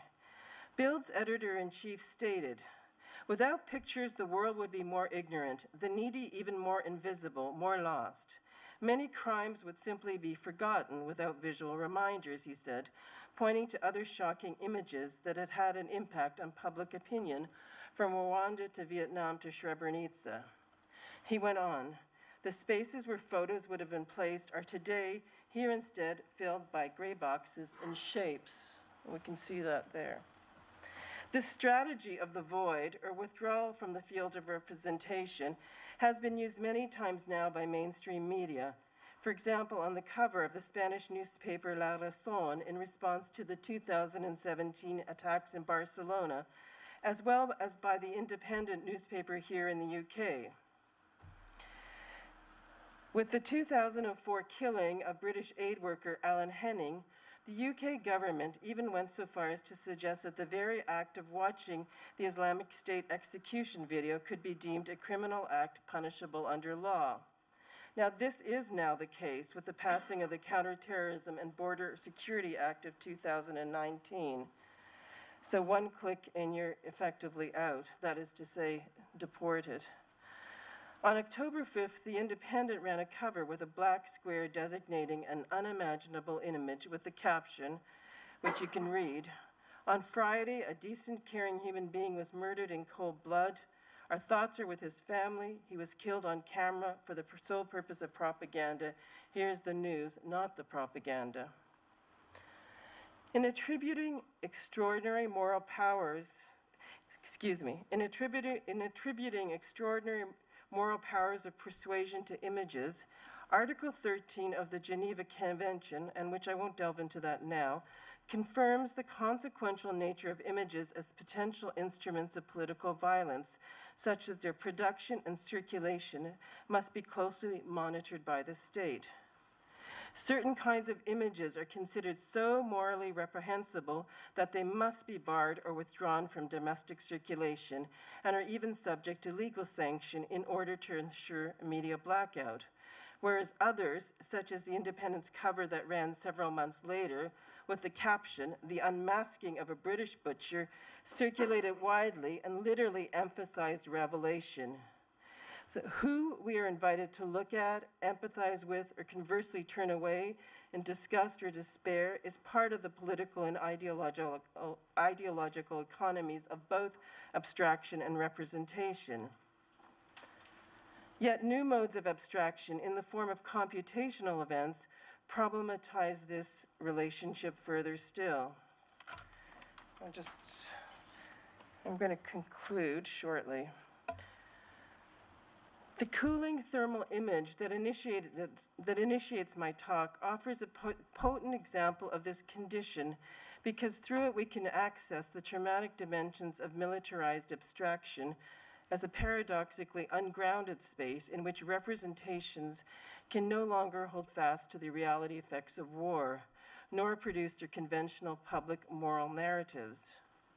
I say paradoxical because it is, after all, the becoming ground of the figure, the one who bled out on screen, that so disturbs Bryant in its monochromatic and excessive formlessness.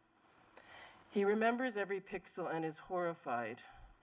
Every undifferentiated electronic quadrant is a placeholder for a death that was momentarily fully present on screen, but is now ungraspable and seemingly unknowable, just another classified deletion on the kill list. Yet to focus upon Bryant's televisually induced despair is to grant undue privilege to the subjectivity and sovereign gaze of the perpetrator, whose act of killing is repeated through the technical and visual abolition of the figure into the digital abstraction of the ground. So this raises a question that I have no answer for, which is our only recourse to justice to, in effect, humanize the pixel or the data point, to heighten our sense of ethical resolution so that the body doesn't seemingly disappear into the informatic unknown? While computational systems are obviously entangled with human actors, machine learning algorithms have evolved capacities to assume many functions that remove us from the chain of decision-making, due in large part to the sheer volume of data that can be scanned and cross-referenced. Assessing the criteria upon which a certain decision was returned by a machine, such as a credit score or the appearance of a name on the kill list, has become incredibly difficult to ascertain for experts and non-specialists alike. As the front lines increasingly move into the covert spaces of computation and digital abstraction, well beyond the thresholds of human perception and their attendant regimes of publicity, our critical vantage point into conditions of conflict must also shift. Screen space has multiplied and refracted the frames of war into a complex field of sensors, software, and servers that track their targets, combatants, capital, and consumers across the electromagnetic spectrum. Investigating digitized and automated forms of contemporary violence will require a conceptual realignment in which we learn to attend to the specificity of struggles that are also working themselves out at the level of processing, from translations between file formats, signal latency, compression artifacts, and data remnants to the disclosures of metadata. Cameras and media have long ventured into conflict zones, exposing injustice and documenting violations. However, the expansion of these zones into powerful computational arrangements must bring about new decoding practices if we are to intervene politically into the electronic fields of weaponized data where algorithms execute and pixels cover up a crime. So I'm going to leave it there. So thank you.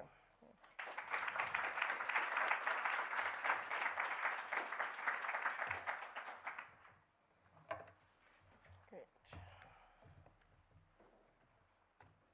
Thanks. Thank you, Susan. I will now introduce Omar, Berrada, and Reem Shadid. They will join us in a conversation. Omar Berrada is a writer and curator and the director of the Dar al-Mamoun Library and artist residency in Marrakesh. He organized public program at Centre Pompidou, hosted shows on the French National Radio, ran Tangiers International Book Salon. He recently edited The Afrikaans, a book on migration and racial politics in Morocco. In 2016, he curated exhibitions at Marrakesh Biennale, centering on the work and archive of writer and filmmaker Ahmed Bonani, whose posthumous history of Moroccan cinema he's currently editing. He will be in conversation with Reem Shadid, is a curator and deputy director of Sharjah Art Foundation, where she manages the year-round exhibitions and public programs, as well as the publications, film, music, education, and community outreach programs. She works closely with artists and curators to mount major exhibitions, including the biennials, and to coordinate commissions and productions. So please join me in welcoming Omar and Reem.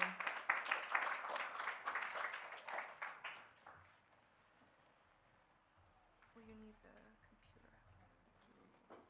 Omar, was it on? Computer, but Is it on your computer? Yes, sorry.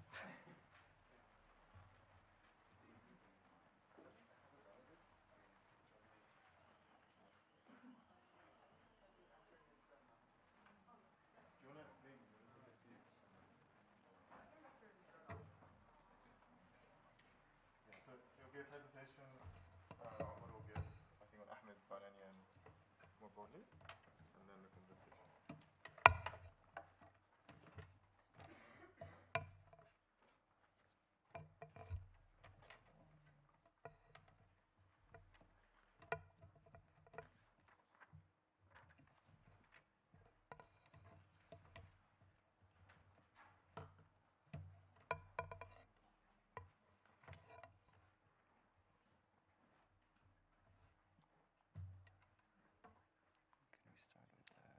Can we start with, you go to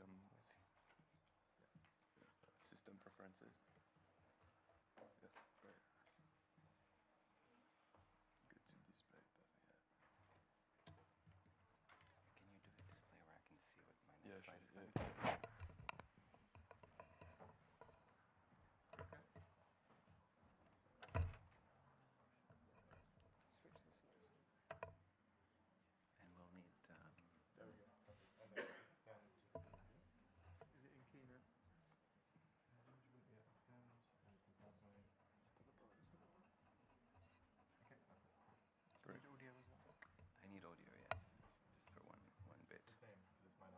is good, perfect. Yeah. Yeah.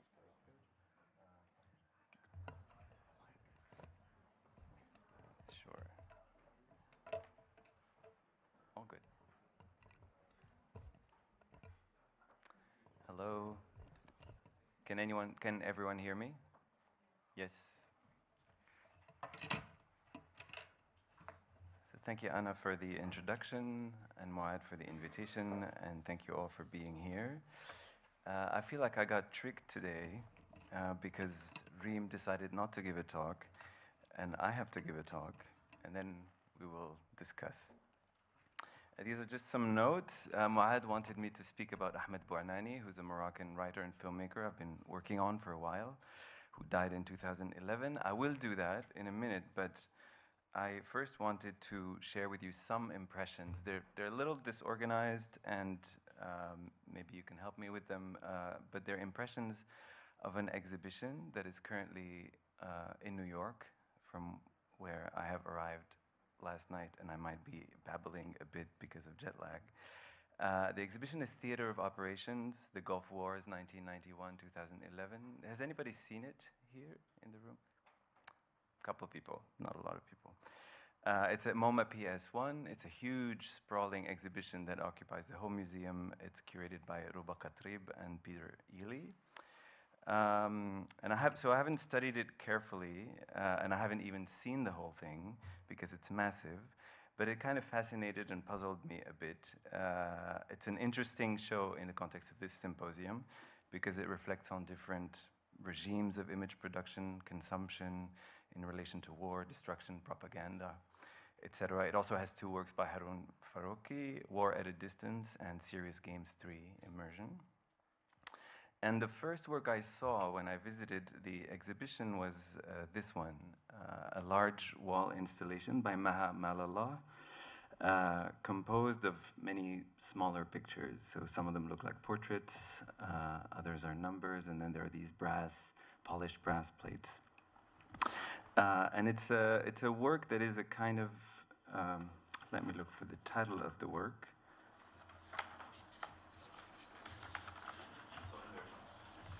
Oh yeah, she has no picture. That's the title of the work. It's from 2019, but it's something she's worked on for 28 years, so since 1991 when she was living in Iraq. And it's a work that references the bombing of a civilian shelter of Al-Amriya, a shelter in a neighborhood in Baghdad in 1991. By the Allied forces. In that bombing, 408 people died, so it's the largest number of casualties in that kind of situation there. And so she visited the site a couple of months later, and the families of the victims had put in photographs of the victims. They published a little booklet with the names of all 408 people and photographs of about 100 of them. There weren't photographs of everyone. And when there were no photographs, it would say, La surata lahu, he or she, or laha, he or she has no picture. She wanted to take photos, but she didn't have access to film. There is a question of scarcity of materials of production and of image production that is really interesting in this exhibition, because the exhibition has a number of Iraqi artists from Iraq and from the diaspora, and a number of Western, especially American artists. And the kind of the types of the work, the materiality of the works, if you compare them, is extremely interesting. So what she did is she recreated a number of the portraits, but by making collages of these burnt pieces of fabric.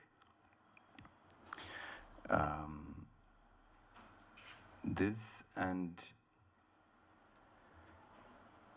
these are the brass plates with he or she has no picture here.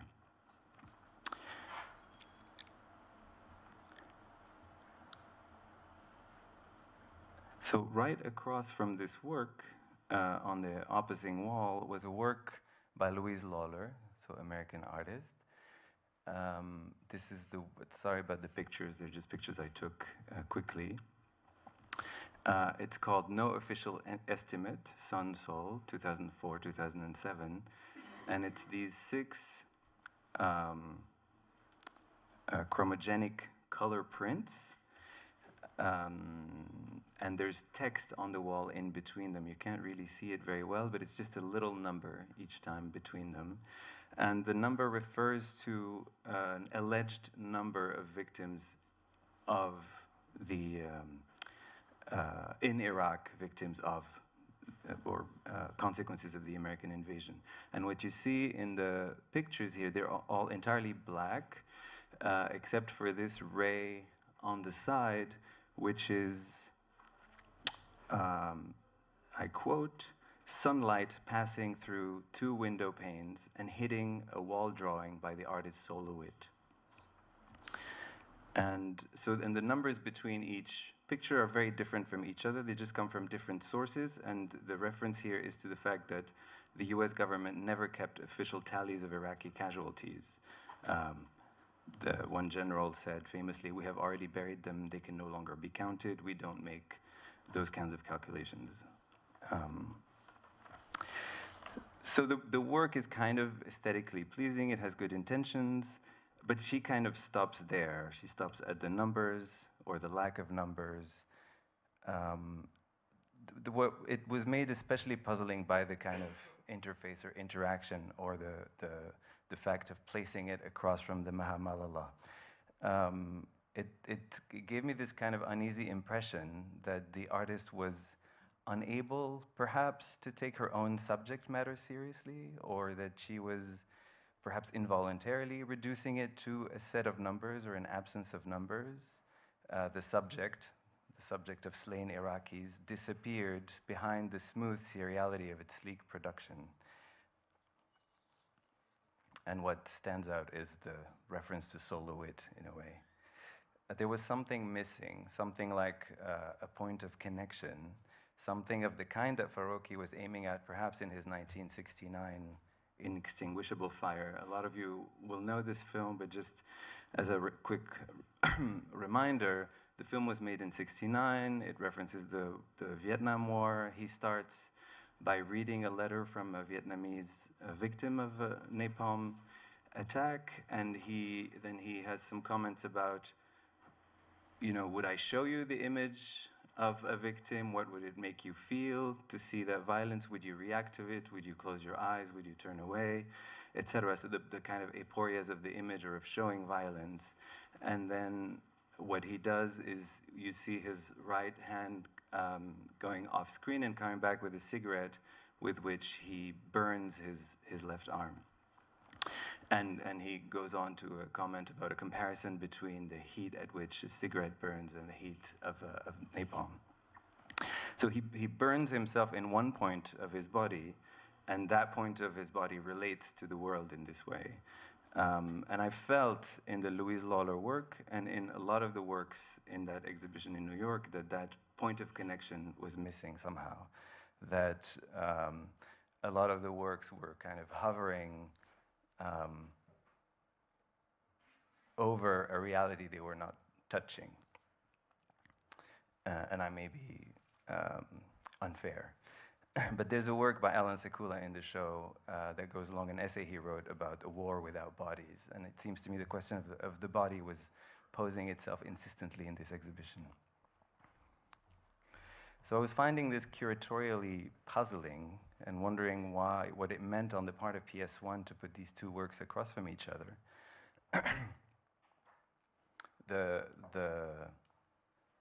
And this kind of informed my visit of the whole exhibition.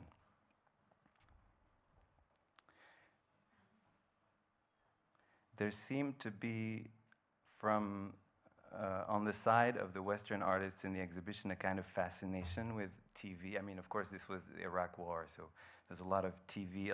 There was a lot of video pieces in the work, and a lot of them felt like CNN on a loop. And I mentioned the question of the difference of materiality.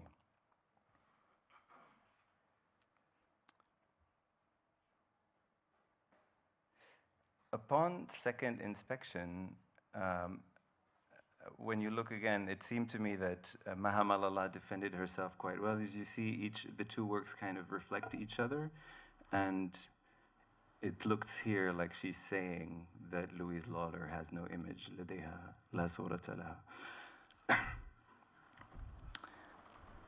And so that made me think, as I was walking around the show, that perhaps these kinds of pairings were not accidental, because there suddenly seemed to be many of them, and I attribute it to the perverse genius of Roba Katrib's curating. Maybe. I don't know if she would agree.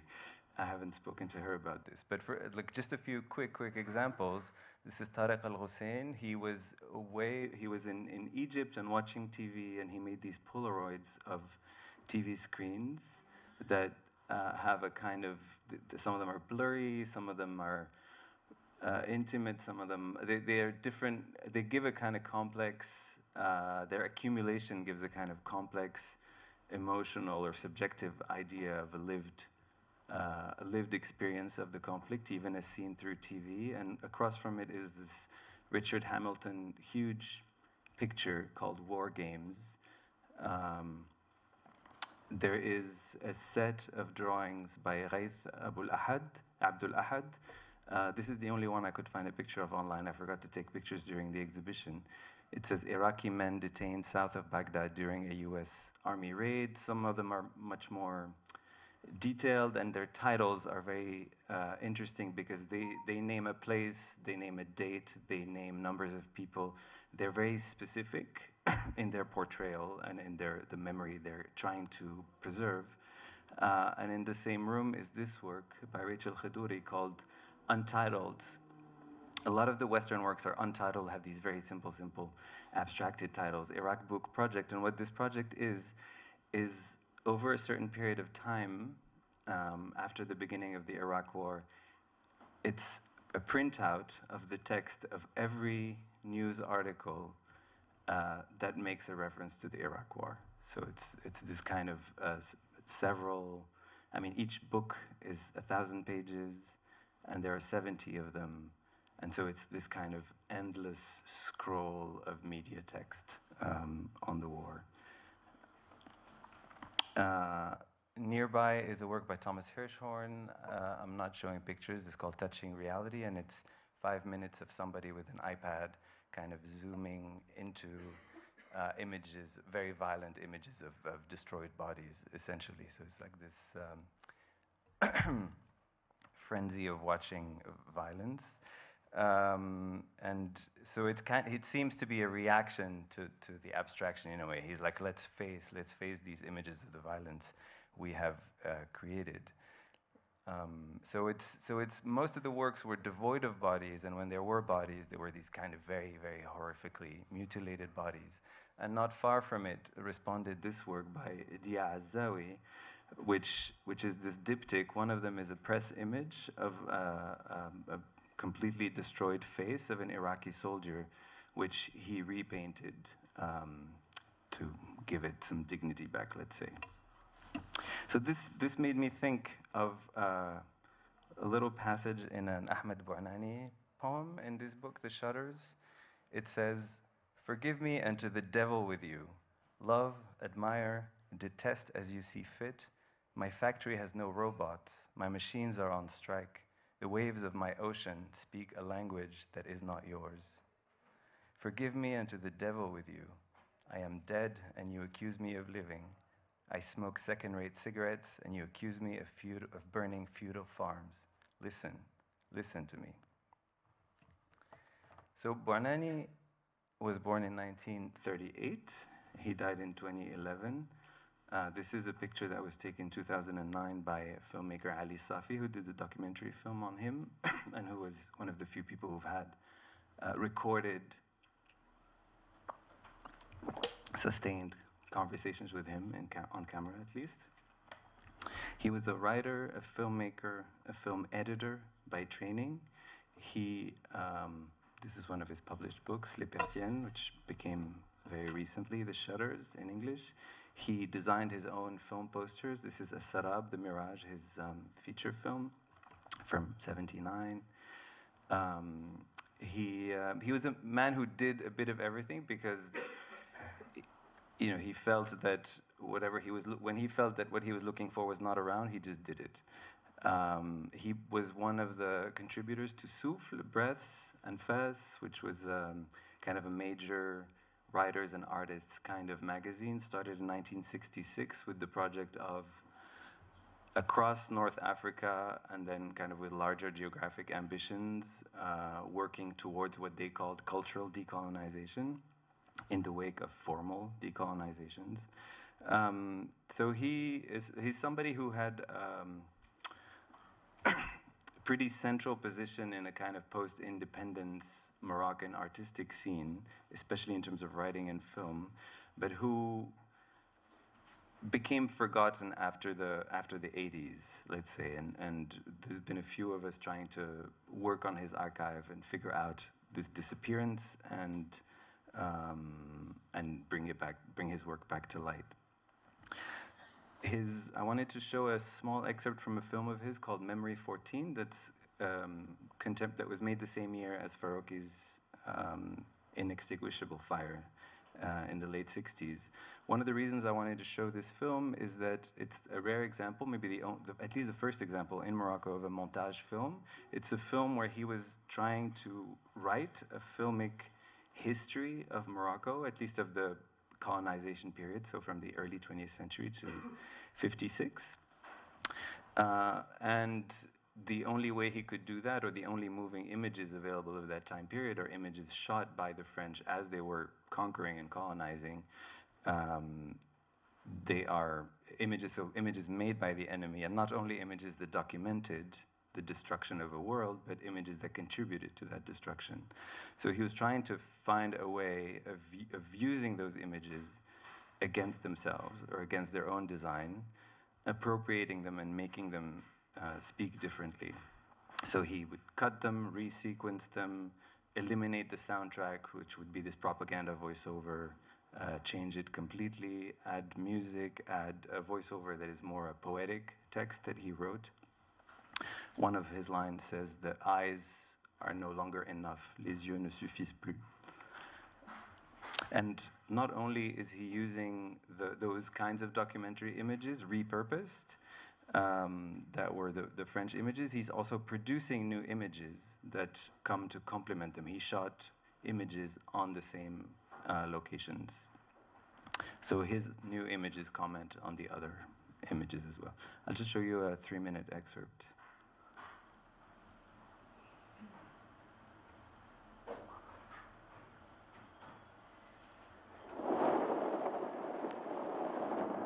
Sorry for the quality.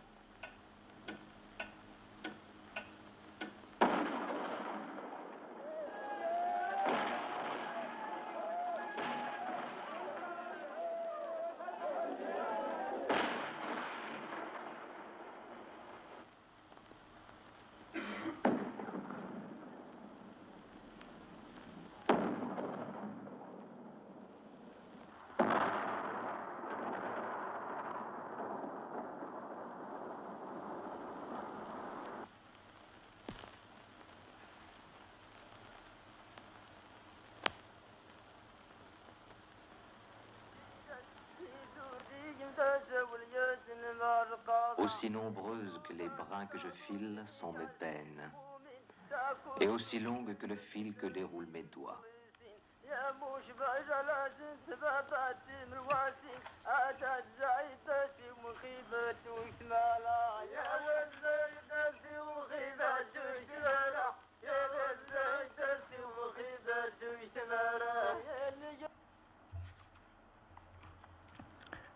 Okay, so we'll stop there. It's difficult to see just a short excerpt of like this because it's the construction of the whole thing is all of these motifs that come back and rhyme with each other in a way. The kind of the clock ticking, the folkloric music, the close-ups, the army marches, and all of that. And it's partly a question of framing. I mean, one of the things that Bouanani says or said is that he felt that, first of all, I should say that this footage it wasn't readily available. What happened was in the context of this kind of long extended period of becoming independent or decolonizing, which is obviously not over, the French had built during the colonial period, film studios, the Suisi studios in Rabat, where they would produce all of their propaganda and also other types of film, and those studios were closed in '66 and dismantled. And the material that was in it was not preserved in any proper way, so he just found these reels on the floor, essentially, in the street. And being the geek that he was, he just took everything and worked with it. But he noticed that in most of them, the French were framing them, were shooting the Moroccans from afar, either from afar, so no individualization, or just as this kind of mass of people, always like these big groups of people. And the overwhelming impression that he had was that the film was really made to give the impression of this country in chaos that armies of French people were coming to discipline or to pacify, as they said. So one of the points of his cutting and resequencing is to show armies coming and people resisting in a way. In spite of the narrative that was created by these images in the first place. And then he decided he needed to insert other images, so the close-ups of the old faces, which are old villagers who had witnessed that kind of invasion 60 years earlier in the same place. He is showing what the colonizer obviously didn't care to film or could not have filmed: the silent worry, the panicked solidarity, the quiet craft, like a corrective or an addendum to recorded history. By filming the elders and reinserting them into the history of their own demise, he perhaps helps them recover a kind of silent dignity. And you notice the soundtrack kind of becomes silent at those moments. They look the camera in the eye. They scrutinize us as though they had one last request, and then no, they don't look us in the eye. It is too late. They entrust us perhaps with these images of their own life's trauma.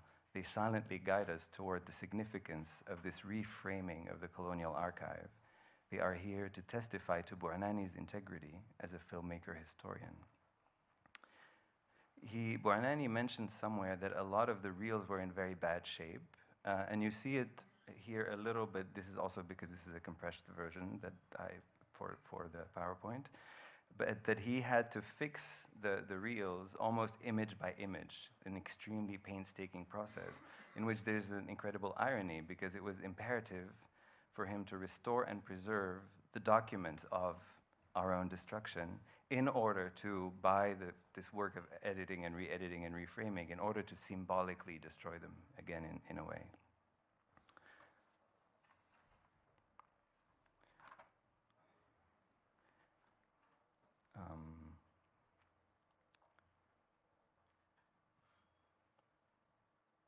Let's see, I just want to conclude. And one of the other things that he does that may not be as obvious in the excerpt I showed. I mean, I ended on this clip of the women weaving, and which is a kind of a metaphor for the interlocking strands and threads of the film.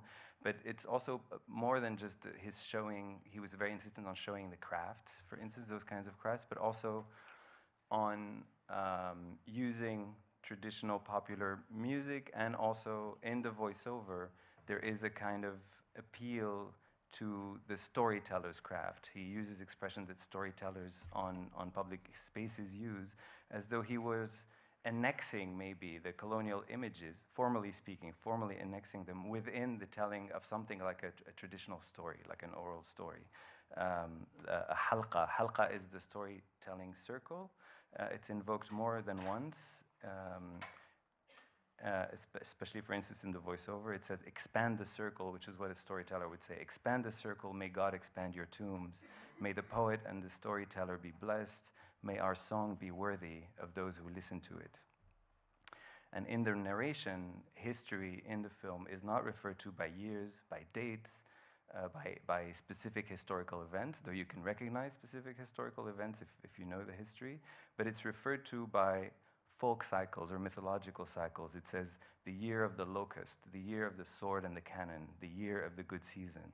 So it's kind of like pitting a kind of vernacular time against chronological history,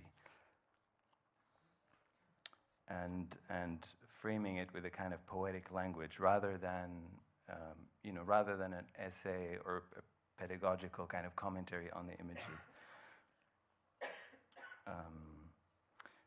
What I wanted to end on is the fact that a lot of this, few people have seen this film, including in Morocco, for several reasons. One is that it's not been distributed much. Another thing to say is that it was heavily censored. This was a project for a feature film. He made a film that was 108 minutes long, and for 1 month, for one entire month, he had every morning to go sit with the censorship committee, and as he says, they asked me to explain the links between each image, essentially. And they ended up cutting and cutting and cutting and cutting, and what we have now is 24 minutes out of 108. All the rest has been destroyed.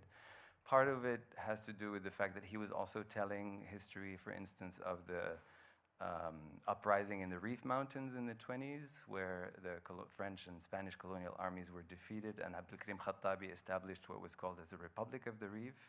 And in the Morocco of the 60s and 70s, any mention of a republic, even in the past, was something that just could not happen. So Bouanani found himself kind of stuck between two forms of authority, right? The colonial one with these images of violence that is all that is left and with which we can retell a history, but also their history books, their ethnographic studies and all of that, the internalized self-hatred. And the current, at his time, authority of the nascent modern nation state that was fashioning a unified national narrative to serve its own purposes. So he wasn't necessarily trying to reestablish something like factual truth. He was rather trying to, I think, to find new modes of narrating a complex history, modes of narrating that may be less tied to considerations of fact and of dates, as I said, than to fables and oral histories, a certain kind of vernacular modernism, you could call it. And I just wanted to show you just a couple more images of his archive. He's somebody, so because of all the censorship, because of the difficulty of producing, because of not being so interested in being in the limelight, he is someone who kind of retreated from the scene in sometime in the early 80s. And then got forgotten. I mean, I only became aware of him just before he died. And I thought, like many people, that the 4 books he published, the 1 feature film and the few short films we have of him were the only thing he had done, but in fact he worked all his life, except he didn't publish or show or share. And so his apartment was full of these dozens and dozens of finished manuscripts that a few of us are trying to bring to light. Also, kind of tragically, this was during his lifetime, in 2006, his apartment caught fire. We don't quite know the reason, but some of his archive was destroyed, which is a kind of irony for somebody who spent his whole life kind of trying to reframe and save a certain kind of memory. So I've been kind of republishing some of his work, did a few exhibitions that take his archive as a starting point and try to put it in conversation with the work of contemporary Moroccan artists. How does this work, these questions that were being asked in the 60s and 70s by him and other writers and artists, and that got completely silenced or censored by a couple of decades of strong political tyranny. How can they be open today, and what kind of conversation can be created with them? So same thing, kind of translations of his work, republications of his books, the latest one being this one, which is a book he wrote in the 80s that was never published. It's called The Seventh Gate, A History of Film in Morocco from 1907 to 1986. We don't have a good history of film in Morocco. I believe this is it. It's a little dated because it's from the 80s. But it's fascinating because, as I said earlier, when he felt that something was not there, he would just do it. A journalist asked him in the early 90s, but why did you write a history of film in Morocco? He said, well, I really didn't want to do it, but nobody was doing it, so I had to. And it's an incredibly painstaking work. I mean, it's almost 400 pages. He watched every film. He studied all the credits of all the films. He was looking at what types of actors entered the scene and what types of colonial movies. And he starts with this whole part he calls the colonial night of all the films that Europeans shot in Morocco before independence, and that he thinks that it was very important to look into it because that shaped a certain image of the country. And the second part, which is the longer part, is kind of this narrative of the impossible constitution of a self-image of sorts. And the book ends on an anecdote that I will just tell you. It's the last paragraph of the book, and he says, one day I was traveling to Tangier with my daughter on a train, and the train was overflowing with people, and we found ourselves sitting cramped in 4th class. I mean, apparently at the time there was 4th class on trains. And his daughter, who was a small girl, said, this feels like a Western movie. The Indians might attack soon. And he says, not to worry, darling, the Indians are us. Thank you.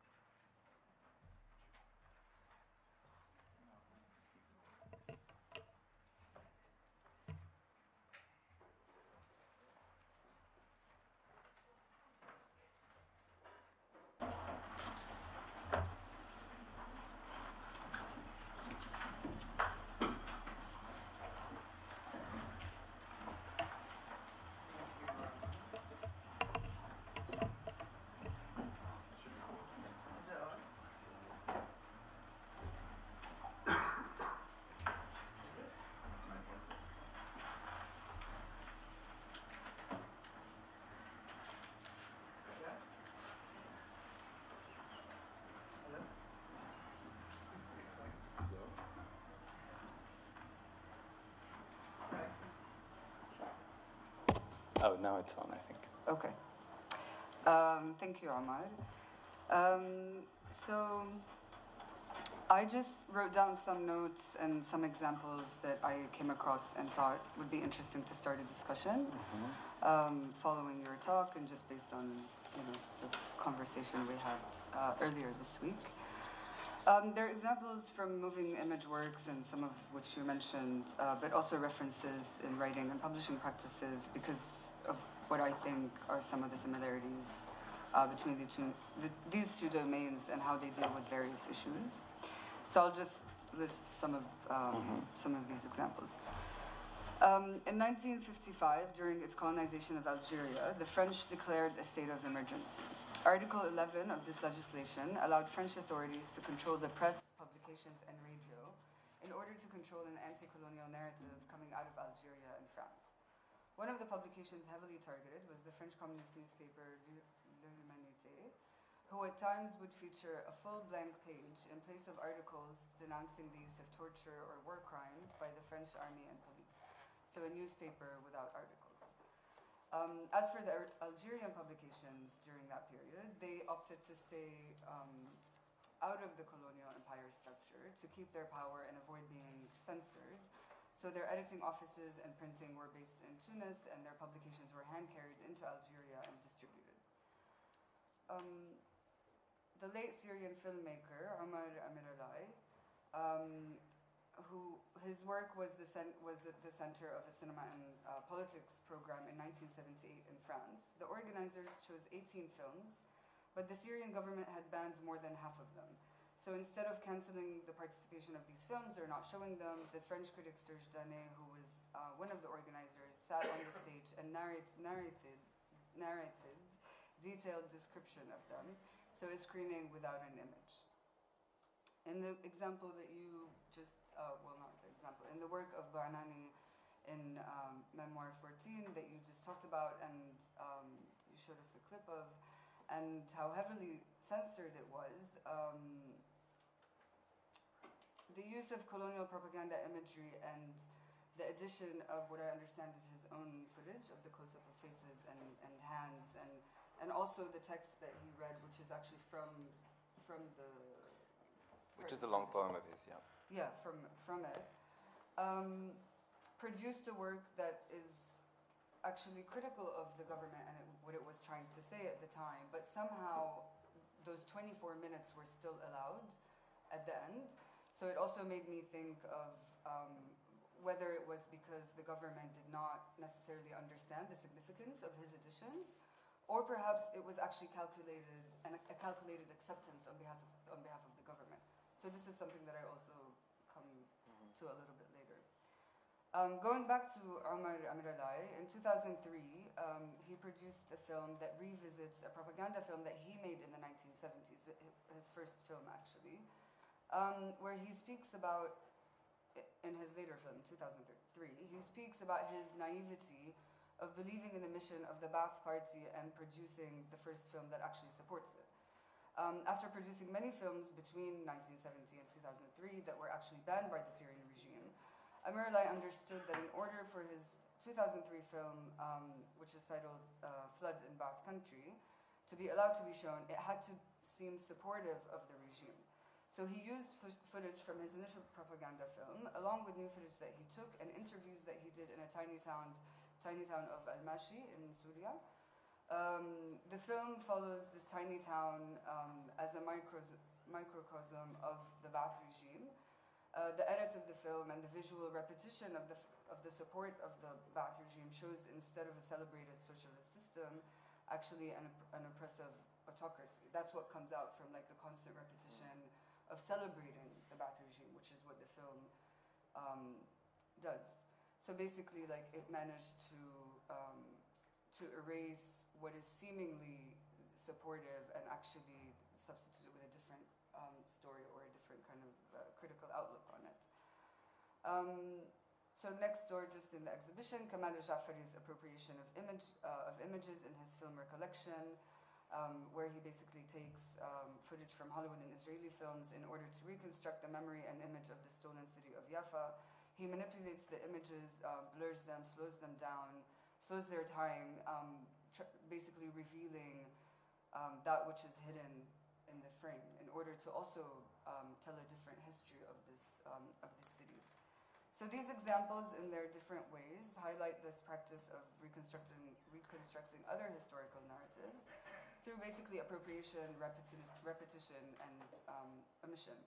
So this, for me, of course, raises the question of how can these appropriated and manipulated images and their, like, what is their role in basically subverting state-imposed narratives and imagery, and how do we assess them? So also issues of circulation and distribution, which you also talked about in Barnani. I will continue, and then we can maybe go back to some of these questions. In an interview that I read, speaking of her experience around publishing critical content in today's Egypt, Lina Atallah, who is the co-founder of Moad Musbahi, an online newspaper from Egypt that is blocked in Egypt, and its employees are subject to constant harassment from the government, speaks of the idea of building power versus taking it. She believes that during seeming times of defeat, it's the only time that you can really build power, because normally during revolutionary eruptions, that eruption can basically trump the possibility of building counterpowers. So this is just generally about power. So it also made me think of what are these tools that are used to build power and narratives. And I saw building narratives as actually also a way of building power. So basically how is that done? And of course, something that we should really consider in this is the timing that this is done and proximity. So if we think about the filmmakers, the work of the filmmakers, Farocki, of course, but also Jafari, Amiralai, and Barnani, whose practices or the images from their practices were basically excavated but highlighted at a later time, or basically were coming out or distributed or being circulated at a later time, almost for a different generation. So a lot of this that we're looking at now, which was made in the 70s and the 60s. So it puts forward the question around basically timing and proximity and its ability to build power. And I know this also came up in our conversation yesterday with Naeem and Moad at Goldsmiths, with Susan also. In the same kind of vein of thinking about building power, I thought it would be interesting to also consider how these filmmakers and the forms that they use to basically like kind of subvert these narratives and produce images, new images that tell other narratives, which I talked about earlier, but also serve to question the structures that put us in the position of dissent and shaped our modes of resistance in certain ways. So in a way, the question becomes around whether we are submitting unknowingly to what has already been accounted for by authoritarian regimes, or are we really kind of building these narratives of power and subverting them? So this is also about, yeah, the degrees of what we're doing, kind of acts of subversion or telling different histories. And I think this also goes back to circulation and distribution, of thinking about circulation, distribution, and timing.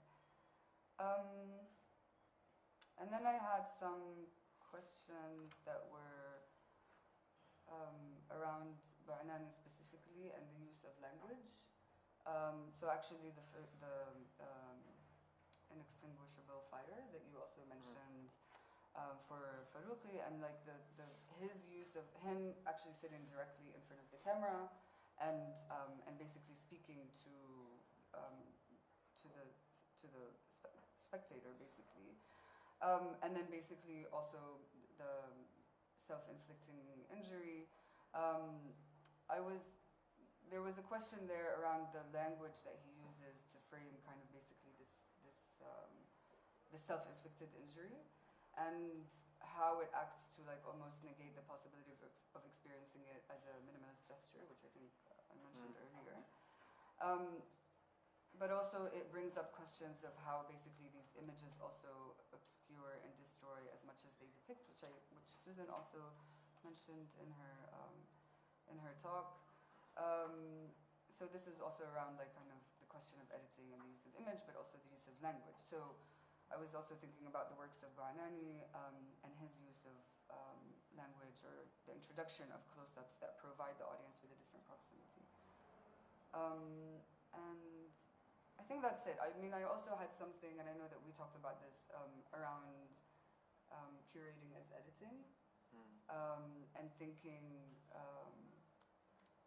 about the examples that you gave from theater of operations with the different works, and then thinking about how this material, what is the significance of all this material now, and basically, in a way, like how can we edit, imagery or content that has been circulated into the present. I think that's it. Okay. I mean, there's a lot in what you said. Maybe I can respond to some of it. Maybe people in the room have responses or further questions too. I mean, I'm sure we're open to that. Yeah, I was interested in what you said. It was an 108-minute film. Only 24 minutes remain, but 24 minutes do remain. And so, how come that was not censored? It's a good question. I don't really know. I don't think I have been in front of a censorship committee, or like people who are supposed to judge the acceptability of images. I don't know. I don't know how they think. I mean, in this book, actually, which has not been published yet, I think you're the first people to see the cover. This is actually Bouanani's wife who played a role in one of his other films. Naeem Bouanani, she was a costume maker and a set designer and sometimes an actress. And so he tells in that book the story of another film he was edited, because he edited other people's films as well. That's what his training was, as an editor. So he was kind of the editor of Moroccan cinema, and he sometimes had to be in front of that censorship committee, not for his own films, but for films he was editing for some reason. And he tells the story of something that the censors were not liking at all, that had to do with the fact that, well, in one anecdote, he was like, there is I think it was supposed to be a documentary film that had some nationalist overtones, so maybe a visit of the king somewhere, and then at a certain point there's a frame on, what do you call them, shoe shiners, is that how you call them? Shoe shiners. And you were not supposed to show, like people sitting close to the floor shining shoes in a film like that, so they were having him remove that. And there was another instance where he says, well, there was some faces you'd see from fairly close by, and the censors found them ugly, and you couldn't see, those ugly faces in that film. And he said, I didn't erase that passage, I just resequenced, and the faces stopped being ugly. So there are a lot of ways in which, and I assume that in the process of making Mémoire 14, it wasn't just, what we have is not just what remains after the rest was destroyed. I think he reworked it. I mean, whenever they would take something away, he would have to make, again, something that made sense. He says that the Mémoire 14 is a long poem here, and he sometimes speaks of the film as a translation, a visual translation of this long poem. So the poem came first, in a way, and the film is always more than just a film, or always more than just a visual. The sound plays a huge role, the words that are spoken. It's kind of in that sense, the documentary aspect of it is more than, I mean, documentary or not documentary is not a question. It's kind of striving towards the truth that is a multi-layered composite of all of these elements of poem and visual and sound and all of that. And so he would have to recompose a film each time, and then it would get shortened, and he would recompose the film. He would cut from the poem. He would rewrite the poem. So I'm not sure the process by which something becomes acceptable, but I know that it took a really long time, and that he almost let go of it at a certain point. Or maybe it is what's left because they got tired of sitting down with him, and he stood firm, right? One funny, I don't know if it's funny, but an anecdote that Ali Safi likes to tell is that the main person who was insistent on censoring Bouanani was a guy called Omar, who was the director of the National Film Center in Rabat, Morocco. One thing to know is that Bouanani was part of a generation of young filmmakers, mostly trained in Europe, so some in France, some in Poland, some in other places. In his case, he spent 2 years in France learning film editing from 61 to 63 when he was in his early 20s, and he went back right away. And after a first job he had for a couple of years, which was interestingly a job with an organization that went around Morocco documenting crafts, oral traditions, and all of that. He joined the National Film Center as a day job. That was his full-time job. He was an editor at the National Film Center. And that National Film Center was also the main body of production for movies. That's where you went to get money for films. And in fact, most films were commissioned. So there would be these young filmmakers went back to Morocco. They were all employees of the National Film Center, and they would be asked to go make a movie on this town or this region or this process of electrification or this or that, kind of this, as part of the construction of this national narrative. And what somebody like Bouanani would do is that sometimes he would try and use that request or commission to try and make a film of his own under the guise of making the national documentary thing. And so it would work or not work, would be censored, not censored. And then they had the opportunity after a few years to start applying for funds for their own personal projects, of which this was one. There's another interesting experiment that they did and that didn't last, is Bouhnani and three or four others in the late 60s started a cooperative production company called Sigma 3.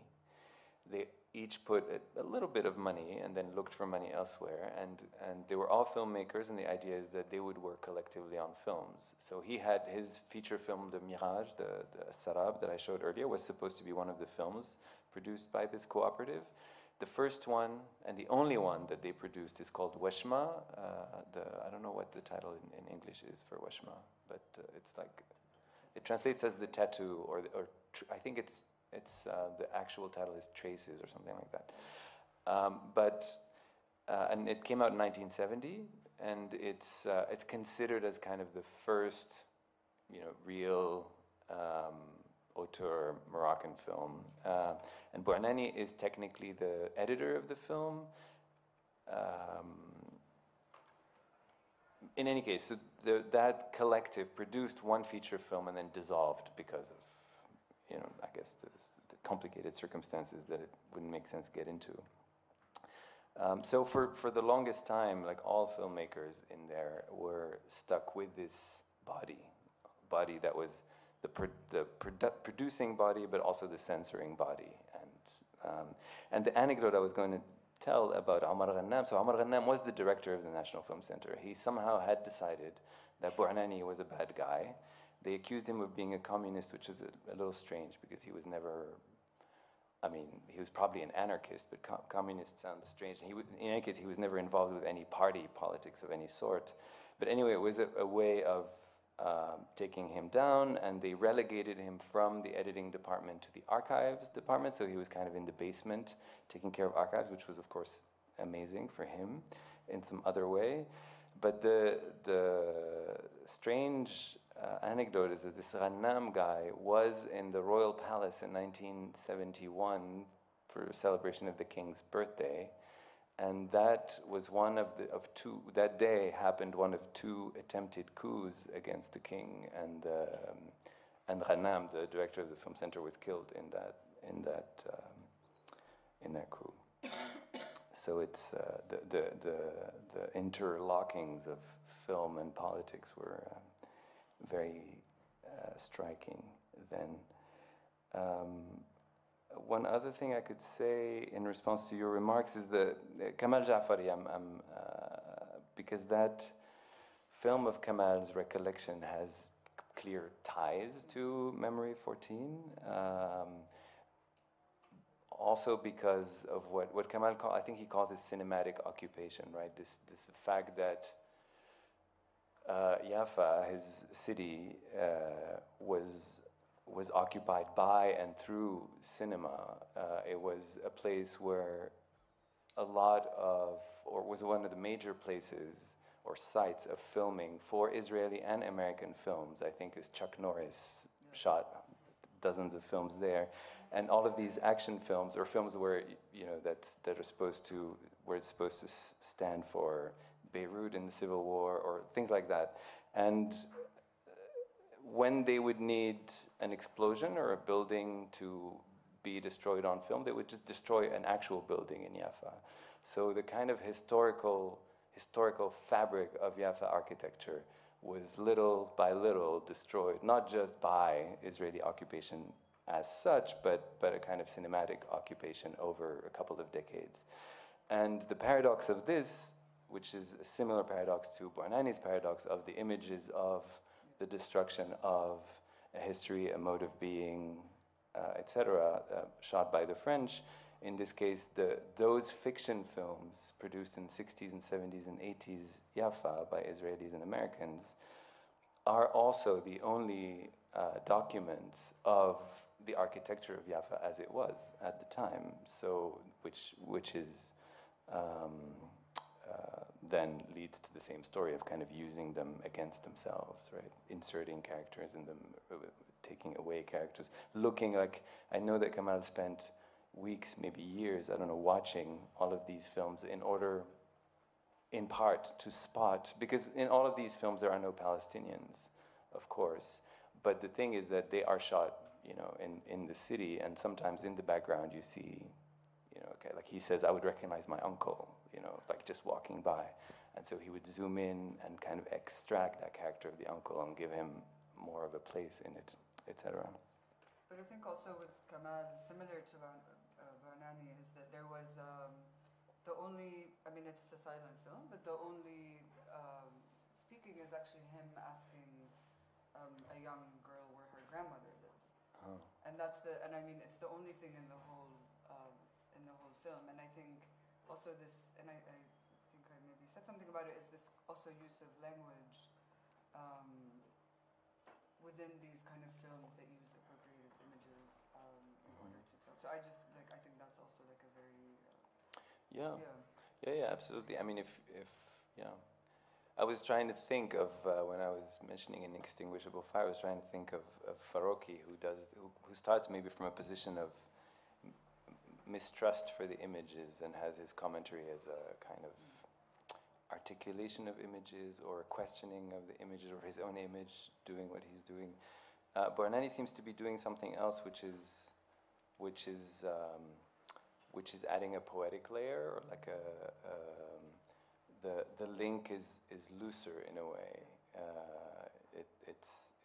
It has to go through this layer of something that is not a direct commentary on the images, but that is.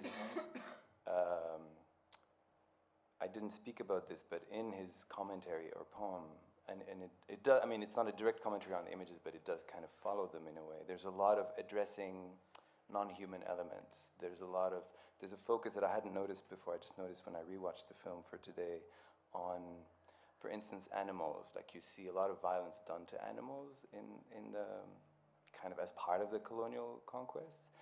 In a way that is not something that you necessarily think about, and then you see these. I think in the clip here you saw that man kind of carrying his what was it, a goat, I think, and taking it inside. But there's a lot of little bits of images like this, and in the voiceover there's also the voice speaks to the wind. There's a kind of an addressing the wind and asking the wind for things and all of that. So.